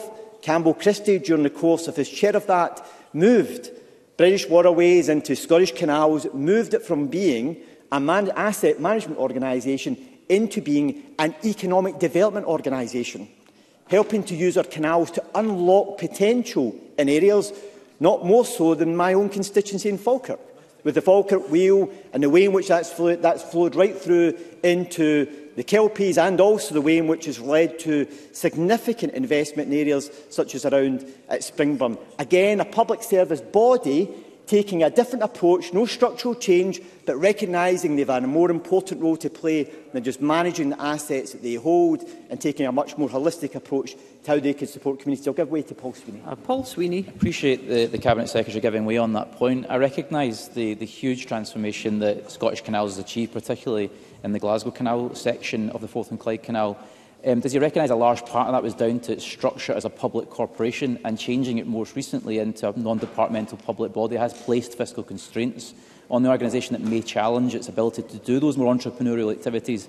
And maybe we need to look again at the structure of the public corporation. Yeah, look, I recognise that, and I make that point because a number of people have made reference to the Christie report, and Campbell Christie was the chair of British Waterways, and also when it moved into becoming Scottish Canals, when the UK government decided to abolish British Waterways. I think the issue that you reference is an issue around Treasury rules, which have led to the challenge which we've had to address, which I know is not ideal, and it does place constraints on it. But I offer it up as an example of a very good public body making a real difference in communities, particularly in deprived areas, that is using assets and unlocking them in a way that have much greater benefit now. And you only have to look around, as a member I know, around Springburn, the real difference that it has made to that area, around Mary Hill, at the back of Firhill, etc., opened up an area that previously people just would not have simply gone because of the approach, the economic development approach that they have taken. And I think we have to encourage more of our public bodies to be able to do that. I also want to address the issue which a number of members have made reference to, as the challenges which we have around healthcare. And I think Jackson Carlaw and Michael Mara made reference to this in terms of demographic challenges which we face. Some of the early policy options that we made back in the early part of this Parliament also still have to be funded. For example, free personal care, etc. The decisions were made then, given the demographic shift that we face at the present moment. That's the same challenge which we will face in our health and social care system going forward. And it will have to reform and it will have to change in order to meet that demand. Not just because of the demographic challenge which we face, but also the disease burden which we face as a country. The disease burden is estimated to increase by about 21% alone over the course of the next 20 years. We can't simply think that we can continue in the existing model and it will deliver for us. Right now we have a health and social care system that, if I can just finish this point, I'll give way to the member. Am I to 5 o'clock? So, so I'll keep going then. But I want to make this point because if you look at the way in which our health and social care system has historically, over many decades, over many governments, has traditionally operated, in terms of its priorities, it has been secondary care, primary care, social care, and then the individual, the patient themselves. In reality, our system has to be completely flipped. It has to be much more patient-focused, much more social care-focused, much more primary care-focused, and then secondary care. That will require very significant change in our health and social care system over the course of the next decade. But if we are to meet that demographic challenge, if we are to meet that disease burden which we face in the future, we are going to have to address that. And that will require the point that Alec Neil was making those years ago. It will require greater collaboration and cooperation across this chamber to have a mature, reasoned conversation about what we can realistically provide and how that can be delivered in the years ahead. And that will require us to, dare I say it, Presiding Officer, to try to take some of the party politics out of the decision-making process in order to make sure that we make the right decisions for the future in order to deliver better outcomes for those who will make use of those public services. I'll give way to Michael Mara. I appreciate the Minister giving way. He recognises 2 points. The first, that many of the problems in our health system, as well as our social care system, comes from that demographic transition in which we're undertaking. The second, he would recognise that this is well and long predicted. That actually precedes the advent of this government in 2007. We knew the demographic trajectory of this country. So why, nearly 17 years on, are we just having the beginnings, it would seem, of this conversation of trying to build that consensus when you've known all along that this had to be done? Cabinet Secretary. I don't think that's a fair characterisation, because throughout my time in this Parliament there have been various debates and discussions and attempts to try to engage in public sector reform and to have reasoned debate around some of these issues. So let me just take, for example, if you look at the issue that we are trying to deal with around delayed discharges. You know, delayed discharges are not a new thing within our health and social care system. They predate where they are. Well, they're not actually, but they predate where they have. They predate even this government, and actually even this Parliament as well. There have been various iterations to try and address it. We've had joint futures. We then had the structural change, which was the new trusts that were introduced as well. We then introduced, if I could just make this point, we then had different approaches to try to deliver greater integration, all of which have helped to a small degree, but they have not been able to take it to the full extent that is actually required. Which is why I think, and I'll come back to this point, where I think a national care service is going to be critical to helping to support us in achieving that. I'll give way to Mr Swinton. I'm grateful to the Cabinet Secretary for giving way. Wouldn't the short answer to Mr Mara's intervention be the Government initiated the Christie Commission 13 years ago and has spent the last 13 years implementing its outcomes? Cabinet Secretary. Yeah, I do agree with that. And I've made reference to a couple of points where we have made progress with issues around the Christie principles. But I want to just turn back to this issue about the National Care Service, because it is a huge reform, and it's a reform we need to get right. And my view is that it's important we take the right time in order to manage that reform, because a top-down approach to the creation of a national care service will not work. We need to work in a collaborative, cooperative fashion, which is why the extra time we've taken with COSLA and others is an attempt by us to try and help to achieve that. We've made progress. There is more we need to do, but it's critical that we get it right. Now, I hope, and I know the criticism from the government, I presume that the Labour Party, I presume that you still support the creation of a national care service. But if we are to change the system to make it patient, social care, primary care, secondary care as our 4 key priorities, the National Care Service will be critical to supporting us in achieving that, which is why we need to get it right and we need to make sure that engagement is taken forward correctly. Presiding Officer, can I say that we always must learn from the reforms that we have taken forward where they have not progressed as well as they can, and I hope the approach that we're taking with the National Care Service is a genuine attempt and a recognition on our part, a genuine attempt in order to try to seek to do that. Presiding Officer, in drawing this debate to a close, there will be a need for us to significantly reform and change our public services going forward. But I also want to put on record my huge thanks for the thousands of public sector workers across Scotland who work day in, day out and deliver excellent and outstanding services where they can. I recognise the challenges, and this government recognises the challenges which they face, and we as a government will continue to do everything we can to support them in the important role they play within Scottish society. Thank you. And that concludes the debate on Scotland's public service values, and it's now time to move on to the next item of business. And there are 3 questions to be put as a result of today's business. And can I remind members that if the amendment in the name of Sandesh Gulhani is agreed to, the amendment in the name of Michael Marrow will fall. The first question is that Amendment 11831.2 in the name of Sandesh Gulhani, which seeks to amend Motion 11831 in the name of Shona Robertson on Scotland's public service values, be agreed. Are we all agreed? No. The Parliament is not agreed, therefore we'll move to a vote and there will be a short suspension to allow members to access digital voting.